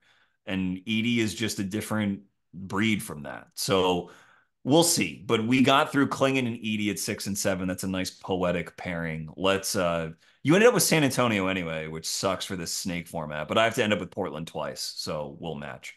So you go to San Antonio and Memphis, 8 and 9. Yeah, I know we're taking the long route here, so I'll try to be efficient. I knew the San Antonio pick I wanted as soon as I picked Matas, and the San Antonio pick I want is Isaiah Collier at Oh baby. probably higher than a lot of other people are mocking him. This next tier that I have of players is kind of just the beginning of the big mass of players where anybody could end up the best player, and it's probably not the hardest sell in the world. And Collier, for folks who haven't watched him, is a 6'4" ish point guard, bowling ball. Doesn't get super explosive vertically, but gets super explosive downhill. Much better passer than he showed at USC, and their charitable. I would charitably call it a dysfunctional team. Um, he was legit like a wow type passer coming into college. There's a chance that he's the best passer in this class by a large margin among first round picks. And we're all like, what the hell, man? Like, where was this at USC? Mm-hmm. Mm-hmm. Especially in a team that has more space and gets up and down more. And I don't know, has the biggest moving target in the history of the NBA as the recipient of said passes. So in that sense, I really like the fit with guys like Matas and Sohan and Wemby. The downside is none of these guys are like super proven as a shooter, and Collier is no exception. His shot might. I go back and forth on whether it's just tweaks or he needs some like for real changes. So there's definitely some work to be done there, but his ability to get in the paint and draw fouls and create for others as a foundation, I think is pretty damn strong. I think he's pretty damn strong, and he's creative, which, as I mentioned with the Matas riff, I think when you're playing with Wemby, you have to be creative. You can't. How many times did we see these players not get the ball to Wemby because it wasn't the sort of thing they were used to doing? Like, just throw the ball up there, just get it at an angle, just use a creative bounce pass. Like, it shouldn't be that hard. So, I think he has that. And I don't know. I mean, his defense, there's a lot of real questions about that. He was legit terrible on that end, despite being stronger and bigger than a lot of the ball handlers he played against. Um, at this point in the draft, in this class, I'm kind of just like, y'all try to figure it out. You're gonna take those positive skills on offense to the bank, that Mm-hmm. size and strength to the bank, and work out the defense later. I think he can get to passable on defense. If you're a tank, then the key is, can you just try hard? Like I know like the technique and the feel is a big part of defense, but for someone like him, my focus would be on like, okay, you get screened, just keep going, just do something, just keep going, and we'll start there as a rookie. He was better when he came back from injury, I thought, on that end a little bit. And like, go ahead, go ahead. No, I was gonna say that's good to hear because most of my watching came earlier for him. Okay, yeah, he was, and like his tools are great, as Yeah, that power athlete whose movement skills are so good. I love this pick. I'm in love with this pick. I obviously, again, it's Wembanyama, so it's the best place for Collier to go by a mile, and I think that. The Spurs, apart from Wembanyama, are missing some athletic pop, and this is real athletic pop. So it's better. Like, I know that Dillingham's camp is trying to end up in San Antonio. Lots of people are trying to end up in San Antonio, but really, I think what a lot of the analysis is like they try to look for a good fit with Wembanyama based on who Wembanyama compensates for, which is everyone. And I wouldn't look at it that way. I would look at it as who makes Wembanyama's life the easiest. And that's what you're talking about with the entry pass. Like, he would constantly be having to cover up for Dillingham mistakes. Collier's going to make his mistakes too, but at least with the physical tools, if it comes together, you can have a positive defensive guard there. And now, if you have a positive defensive guard paired with Wembanyama, like one with real athleticism, and then you'll have a top five defense in the NBA. That's all you need, really, as long as you're not a complete trash fire at the if other Collier positions. played 30 minutes a game with Wembanyama, I would be comfortable predicting he gets like 9 or 10 assists per game. Yeah, Just like his passing is that gifted, and on that particular, especially if they were able to just get like some semblance of shooting. I know I yeah. chose two non-shooters, so I'm not helping that, but No, I have Collier right around here. I think I have him actually eighth, right around the seventh or eighth. So I am in complete agreement with this pick. Here, go ahead and hit Memphis. Memphis, crap. All right. Well, they got a lot of cool wings. They got John Morant coming back and his guns. They got Marcus Smart. They got Jaren Jackson. Um, I, you know, hmm, this is a tough one. Uh, I'm gonna pick Connect Four. I'm gonna pick my guy Oh, Dalton Connect. baby. Um, Let's go. he's uh he's the most boring one in this tier of players that I have, and I mean that in the most Fake complimentary Danny possible. Ainge, operated by me, is setting fire to his draft room right now. Now that he can't take Dalton Connect to come to Salt Lake City. Go ahead. I know. We all weep sometimes, Danny, but he's just like, we talked about it with Dilly, but he's an NBA bucket getter who can do a little bit of everything. He can play in the pick and roll, he can play in transition, he can play above the rim, he will dunk on you. And I really like what Memphis is doing by just accumulating wings of different types to surround Jaren and John Morant. Hmm. You know, defensive mileage may vary on a lot of these guys, and I don't know if any of them quite is the lockup wing that ultimately they will need to complement those two guys. But that's why they have Marcus Smart for now, right? I know he's old, but um, the only other thing they really would have needed was like a Klingon. Like if Klingon had dropped to Memphis, I'd be making phone calls if I was Memphis, just like trying to get Klingon. Um, Oh man, I'm so because happy I took him. Let's trade, baby. Give me yeah, Bane. Yeah. yeah, yeah, yeah. All right. Well, that'll be another podcast of why I lost my job as manager of the Grizzlies.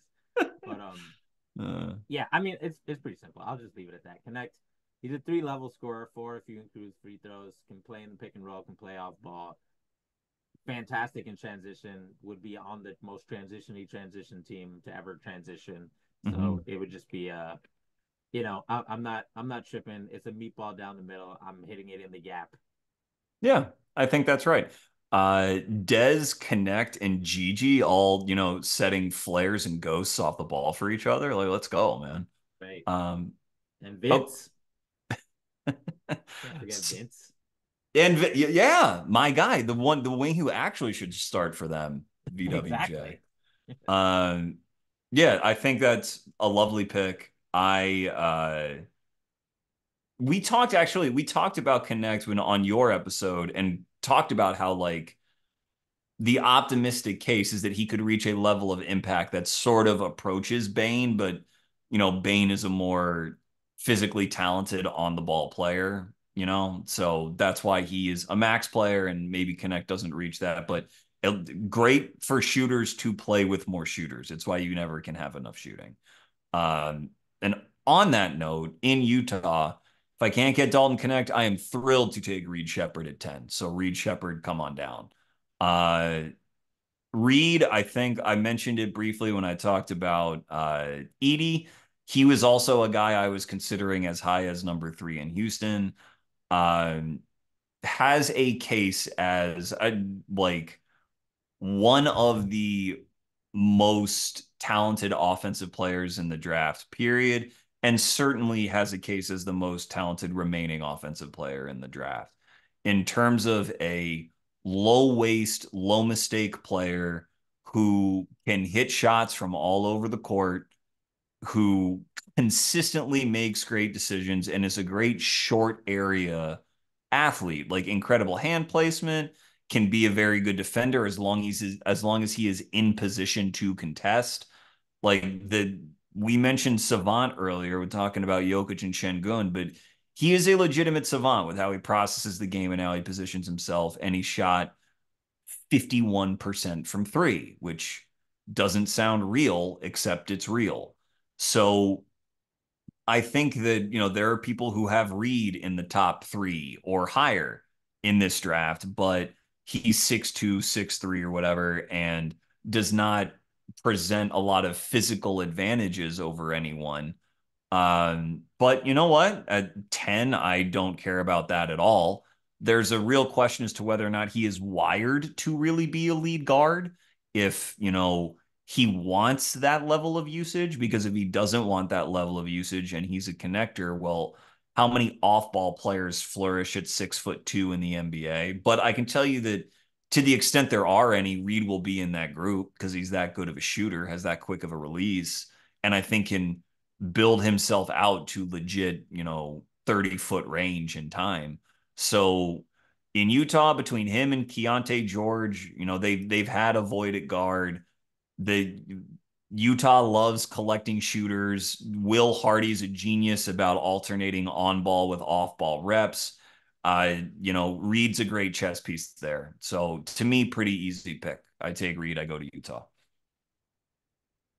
That's a good pick. Um, Reed was.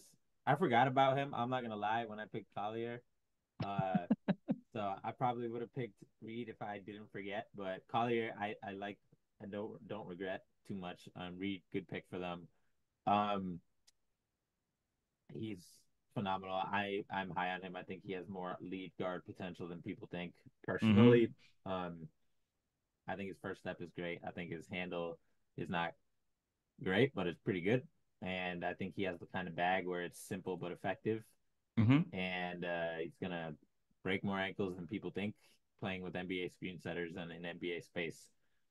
Yep. And we all know about the shooting and all that. So good stuff for Utah, as much as I regret to say it.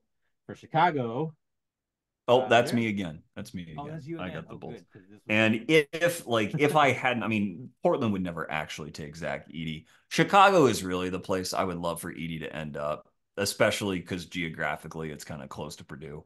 I think that's where it makes the most sense for him, but he's off the board. That ship has sailed.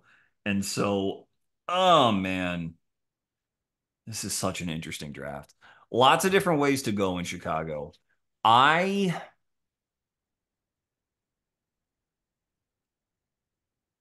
Oh boy. I will go with Cody Williams. That's who I'll take there. And I mean, I guess if I hadn't taken him, Oklahoma City could have taken him and paired him with his brother. So in that respect, I guess it's nice because maybe Chicago can get, an extra three Oklahoma City first that they just have lying around and just move down a spot. But Cody, very interesting player, great touch driving to the hoop. Maybe the very best in the class, certainly among like one and done level prospects in terms of driving and finishing with touch at the hoop. best layuper I've seen in a long time. Yeah. Shot, I think, 73% at the rim on plenty of attempts, even though he missed a good chunk of the season with injury. And shot 40 plus percent on threes as well. He just doesn't take any off the dribble. He's not comfortable doing it, hasn't added it to his bag. It's pretty unapologetic that that is the problem. But his catch and shoot looks fine when he wants to take it. And had he not missed with injury, he probably would be around 30 to 40 made threes on the season, which, is usually fine for a one and done player. So because he doesn't have a pull up, all of his stuff in the mid range are floaters, which they shouldn't be for someone with his length, which is like legit 7 foot, um, and his movement skills, which on the ball are pretty good, but that's what he resorts to. Enough of them go in that he's gotten away with it thus far. But if he just adds a pull up, if he can please add a pull up, then he has an argument for going much, much higher than this.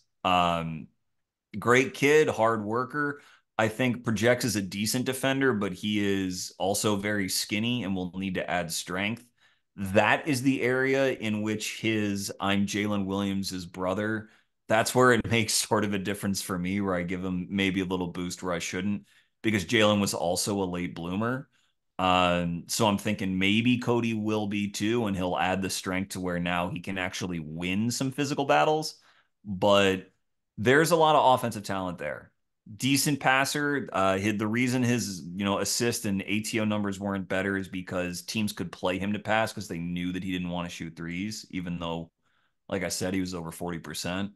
So if he adds that pull up, that's a real skeleton key, man. A real skeleton key to his game. And Chicago needs lots of stuff, but they definitely need players on the wing and they need home run-ish swings. And maybe this isn't a home run swing, but it's like swinging for a triple, which I appreciate. And given, again, the pedigree, how good Jalen has become, you would hope a little bit that there's a little bit of physical development for Cody and that he starts to grow by leaps and bounds. So I take him 11. Yeah, it's the kind of pick that they should be making. They should be. There are not everybody has the same upside at this point in the draft. There's a lot of players who are likely to contribute more next year than Cody for a number of reasons, and probably the year after that, but that's okay. And there's a good argument that Cody will contribute more than all those guys for most of the years after that.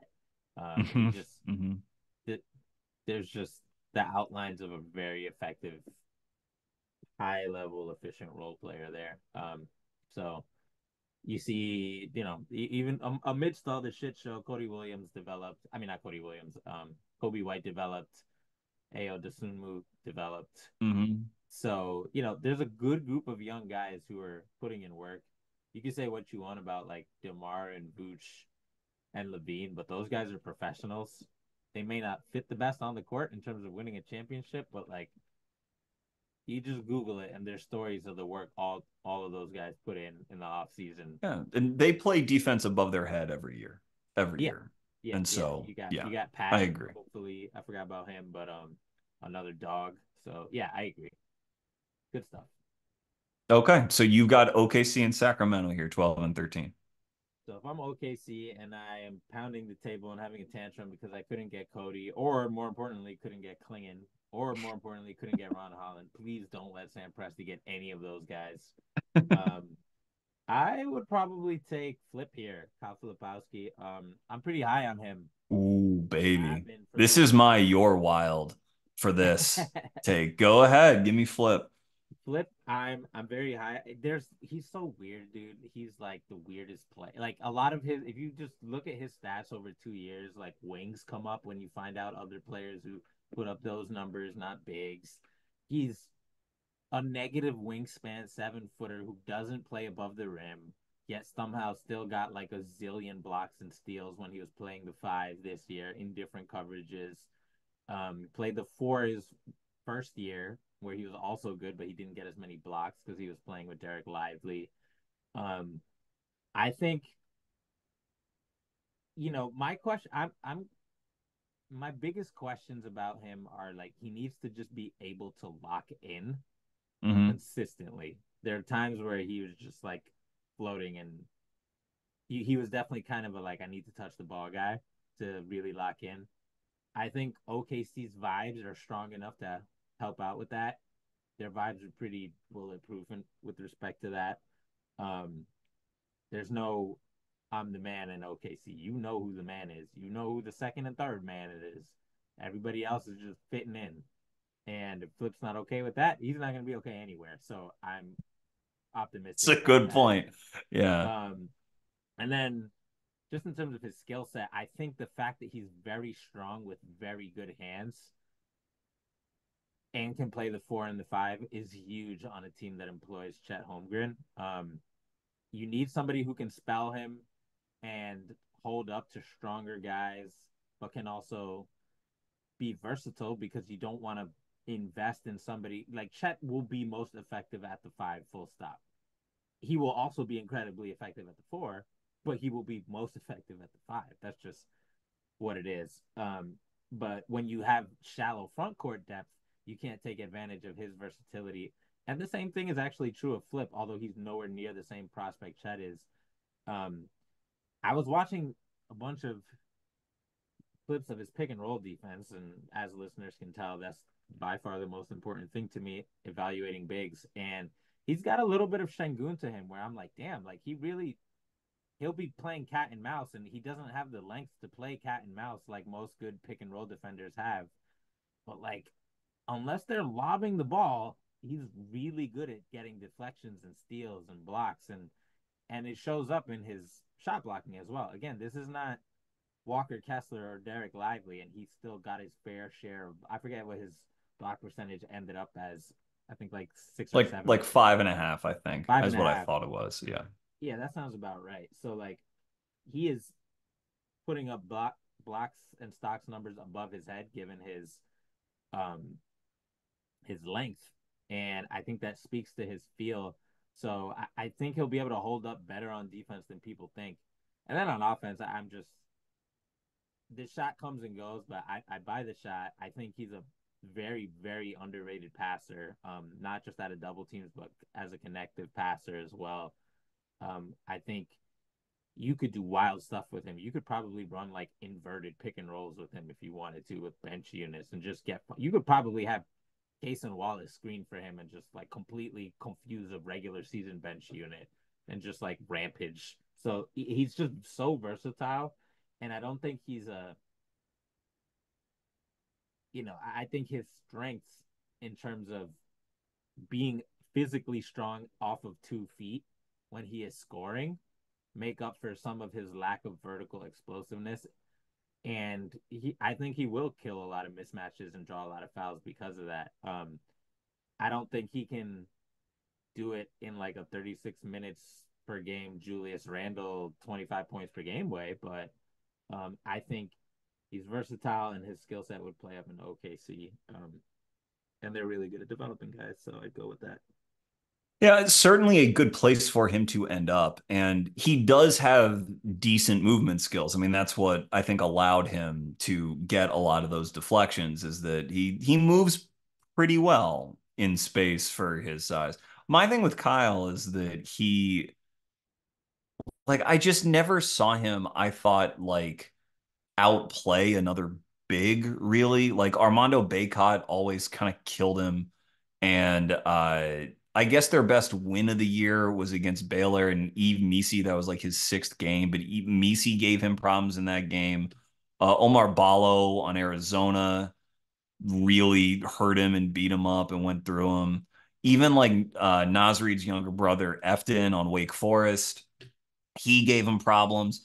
And like he's playing out of position at the five a little bit. It might be that he's just a rotation wing, and OKC wants guys who can dribble, pass, and shoot, and he can do that. I mean, the three needs to come along, but the form looks okay, and he did have a ton of usage, so maybe scale it down. And this is a luxury pick anyway, so why not? Like OKC likes to bring people into their family and they develop a bunker mentality and they got a little bit of attitude, and Kyle has that too. So it's I get it.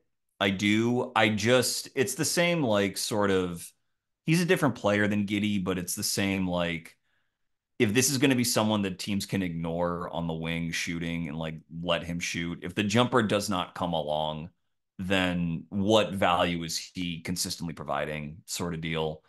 Unless you really think he can hold down on backup five. And I am skeptical that he'll be better than Jalen Williams is at that. Jay Will at that. So we'll see though. All right, Sacramento. Hmm. For Sacramento, I would take. There's three or four guys who are clearly atop my list here.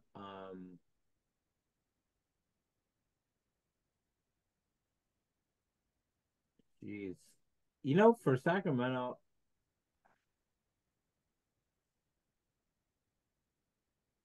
I'm gonna take Ricochet.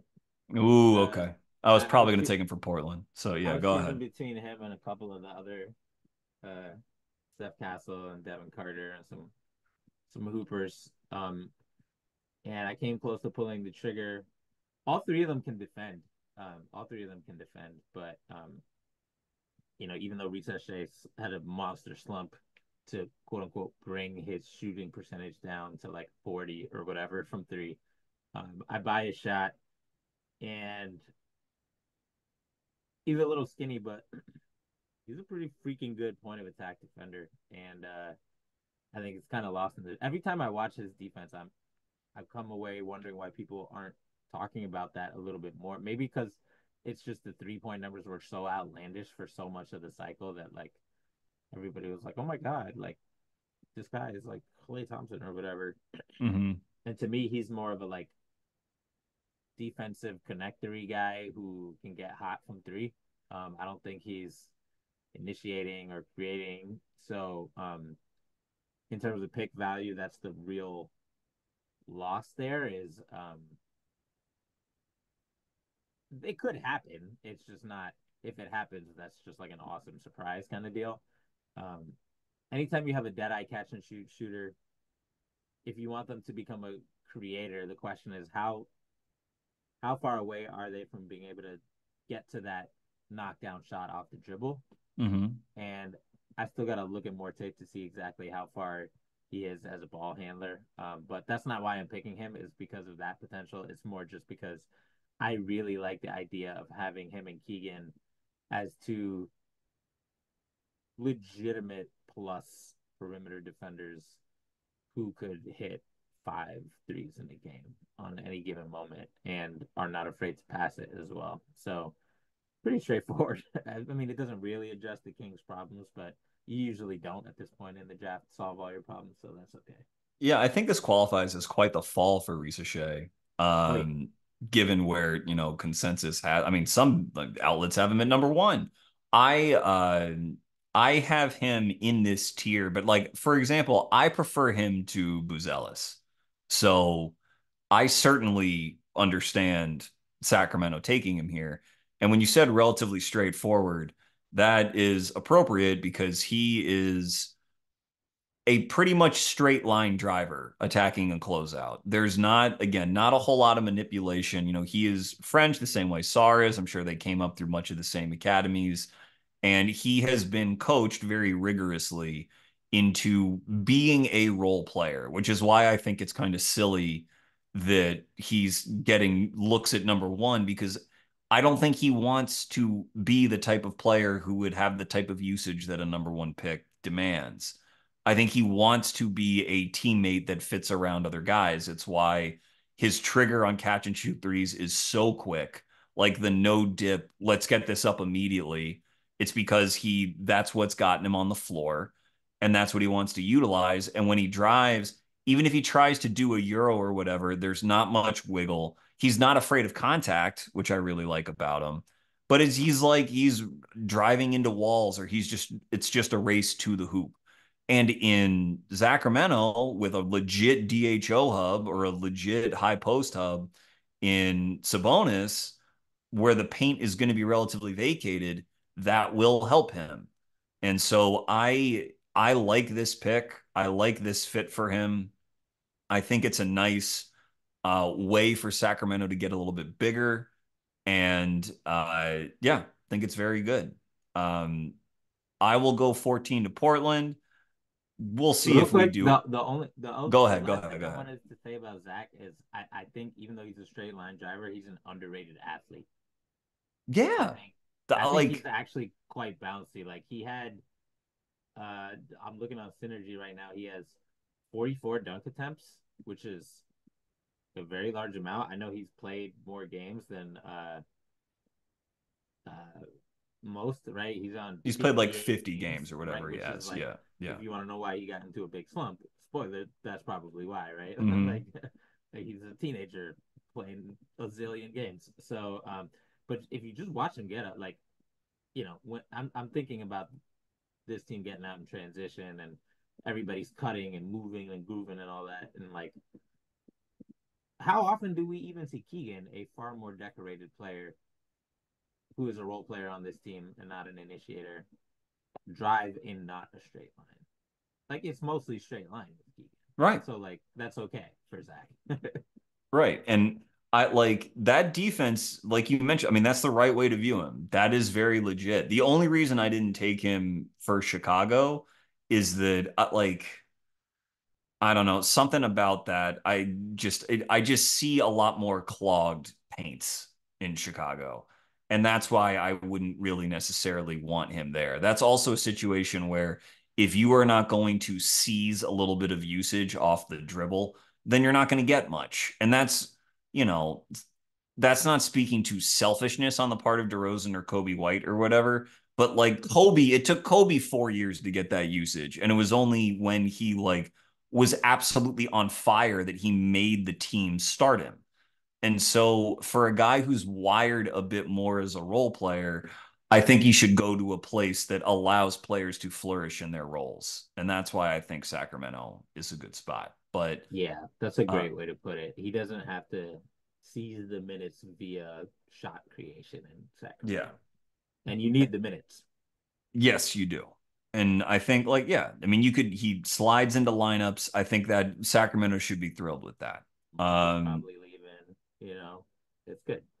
Yeah, because of right, exactly. So for Portland, this is going to be another little bit of a zag. Going to leave the Miami Heat with the choice of Miami Heat players at 15. But I am going to go with Neek Clifford from Colorado State to Portland. Um, so I haven't spoken much about Neek on my podcast, though I've spoken about him on Twitter. He is like a big riser from this season because he was 21, turning 22 this year. He transferred from Colorado after 3 years there, and I think there was some developmental, I guess, drama behind the scenes. He transferred in part to make way for Cody Williams, and he was, I guess, I don't know, either first team all whatever conference Colorado's at Mountain West. Colorado State is in first or second team, but like was led the league in steals and was like second in the league in rebounds. He's a 6'5", 6'6" wing. I think one of the strongest perimeter players in the draft, just pound for pound. Wins physical battles all over the floor. He's another one like Cody, like he shot 70+% at the rim, had nearly 30 dunks, made about 40 threes, and is a pretty good connecting passer. Like to me, he is just an NBA player, a tried and true NBA player who will be able to guard multiple positions and really finish plays. In terms of a self creator, he's got a little bit, not much, but a little bit, but he won't need to be. This is about someone who can actually hang on an NBA floor and do the right little things to survive and thrive and help their team. And I think that Portland is certainly in need of defensively tilted players, guys who can do little things around their star in Scoot, and they're 2 stars now in Zach Edey, given the result of this draft. And as a low usage guy who I think can cash in on a lot of that, I am taking Neek. So that's my pick. I probably got to run after this pick, but I will say I love this pick, and if I was Emperor of the Knicks, I would be furious because he is among the players I want most on the Knicks for all of the reasons you just articulated. I think he's definitely a top 20 player. He's a kind of a monster defender, and uh, like to just be able to be in players' shirts at that size is no joke. I think he's the most. He's not quite as blow your socks off, leave you in the dust, explosive as Holland, but like he can jump 1 foot, 2 foot, left foot, right foot, half court transition, crowded with space. He's an extremely functional athlete, which is Mm-hmm. why his finishing numbers are off the charts. So like this is a guy who his role player floor is pretty high, and if you can 3 point rate up double digits, then you really cook me with gas. I don't know if it can get there, but if you can, then you're talking about like how on earth did this guy not go in the top 10? Yeah, he to me looks like he's 6'5", 6'6". He looks like he has a six He ten might be plus taller, man. wingspan. I Yeah, don't I know. mean, and his shoulders are wide. I mean, what I've called him is Josh Hart if Josh Hart didn't know that he was Josh Hart. Like how in Unbreakable, this is a great reference for deep in a podcast. Bruce Willis doesn't realize that he's like a superhero. That's sort of how I think about it with Neek, is he needs to have his Neo in the Matrix moment, really crushing early 2000s references.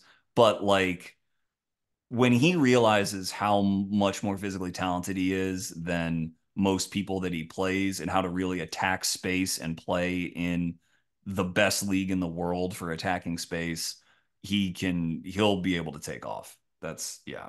I need him in the Um, garden post haste. Speaking of which, Prez, even though we can't fill up the next 10 picks, let's fast forward to picks 24 and 25. And I'm just going to Okay. give you some guys. I'll give you 5 players and you pick 2 of them. Okay. Okay. That's All cool. right. Let's say the following players are available. Um, Deron Holmes. Let's see who could be available there. Johnny Furphy. Uh, Eve Meesey, Kevin McCullough Jr., and uh, Tijane Saloon, the other Frenchman. If those 5 guys are there at 24 and 25, or someone who you think is like ranked lower who would also be there who I didn't mention, pick 2 guys and tell me why. I'm kind of a hater of most of those players except for Furphy. To be honest, like we talked about it on the last time we put it together that I'm a Deron Holmes. I don't think he can do all that Mickey Mouse inverted pick and roll shit in the NBA. So I don't, and I think he's gonna get hammered at the rim in the NBA on defense. Missy is great. He's just raw, and I just don't think like developmentally, I don't think Mm-hmm. it would work. It would just be a long term thing, which maybe they're cool with that, right? It worked with Deuce, right? So like, who knows?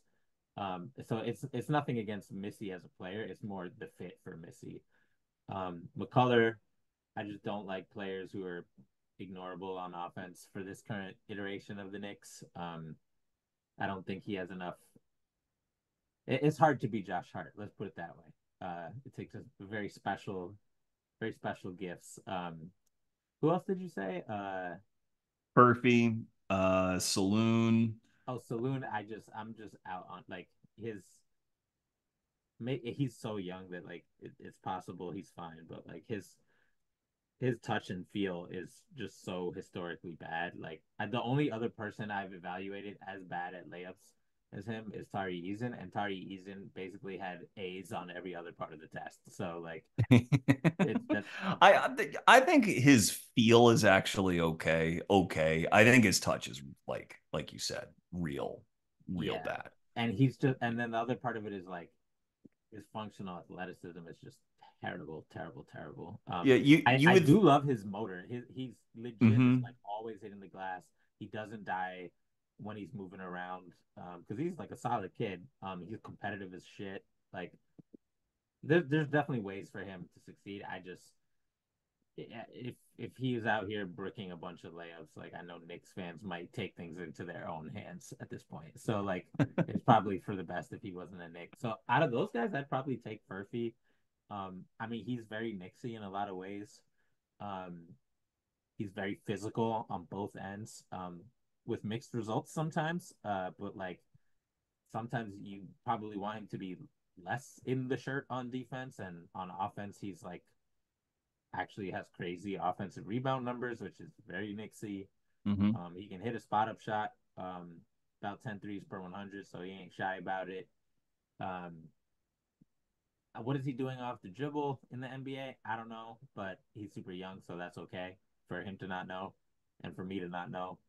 But he's clearly like productive at a young age, and he's tall, so like there's some level of like just stop nitpicking. Like he's probably going to be a solid player, right? So Right. I'd be cool with that.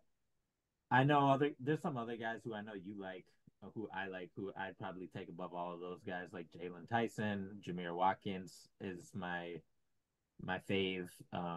Yeah, you'll be back Yeah, talking about on-ball guys. We'll hit on Jameer and Jalen at that yeah. time. But yeah. Jameer signed by CAA eye emoji there for Oh, really? I didn't oh know that yeah, happened. Let's yeah. go, baby. He's part of La Familia. Isaiah Crawford, who's doing his thing at the G League, whatever scrimmages that are going on. Um, Melvin, Melvin, I'm gonna not Ajinsa? Ajinsa. I'm not. I had the French crew on my pod and they did his name right. I still can't do it right. Mm-hmm. Ajinsa, I think is how you say it. But Ajansa. There you go. Yeah.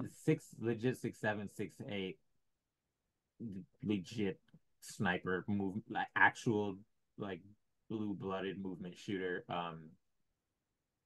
He takes so many movement shots that like I don't even know if he can do other stuff because he just doesn't have to do other stuff in his role. So like I don't know how much of that is he can't do the stuff versus like he's not asked to do the stuff. Um, if we took those other guys you mentioned, I would definitely convince myself that they have very good cases to be very good players, and they do in a lot of instances, right? Like McCullough, janky jump shot and all was extremely good at basketball for many years, and Mm-hmm. at various points in his career has been one of the top 5 perimeter defenders in college, despite he's gifted physically, but he's not like some like earth shattering 6'10" jumping jack or something like that. Duran, I can quibble all I want, but like the numbers are the numbers. They're arguably historical. And if there was a team to take a big who's shaky on defense and make him good at defense, it is the New York Knicks with their big whisperers who have turned Precious into a serviceable defender. Please, Tibbs, play Precious at the 5, please. I've seen enough Jericho Sims for one playoff. So yeah, I'd be cool with all those guys. That's the good thing about this draft. There's like by the time the Knicks picks roll around, if we take one guy or two guys, like there's arguments for a lot of players. Yeah, and I'm glad you said Jameer. Like, there's lots more we could discuss. That's where you get into this draft's very weird Mm-hmm. depth, where they're all theoretical, but the theories aren't like completely imaginary. And if they hit, then all of a sudden you have like a real rotation player who could close games. I mean, that's the theory behind Isaiah and Jameer and, those sort of physical wings with some on-ball juice. But uh yeah, man, thank you very much. Apologies to Steph Castle that we didn't take you. I'm sure the Miami Heat would love to. Apologies Oh to my Devin God. Carter that we didn't take Don't you. let the Heat get either of those dudes, please. That's what happens, man. So what happens when God. you take Zach Edey seventh to Portland. Sometimes, and you take Filipowski 12th to OKC. Some weird shit can happen. But uh, you know, this draft is very strange. It was helpful to do this exercise just to sort of the hear the opinions come out of my mouth that I've been marinating on that don't make any sense. So um, Prez, thank you very much. I know you got to go, so I will let you go. But any other final thoughts? No, this is fun. I enjoy mock drafts. Just it's gonna be wild. I look forward to the rest of this draft cycle. Yeah, yeah, me too. Maybe Bub Carrington's a top 5 player in the draft. Who can say? We'll probably talk about him on that Prez Bait episode when you come back on. But Yes, we will. um, all right, y'all. Thank you very much for listening. Prez, thank you for your time. This has been Chucking Darts. It's okay to be wrong about sports. Find your dartboard and start chucking. Thank you.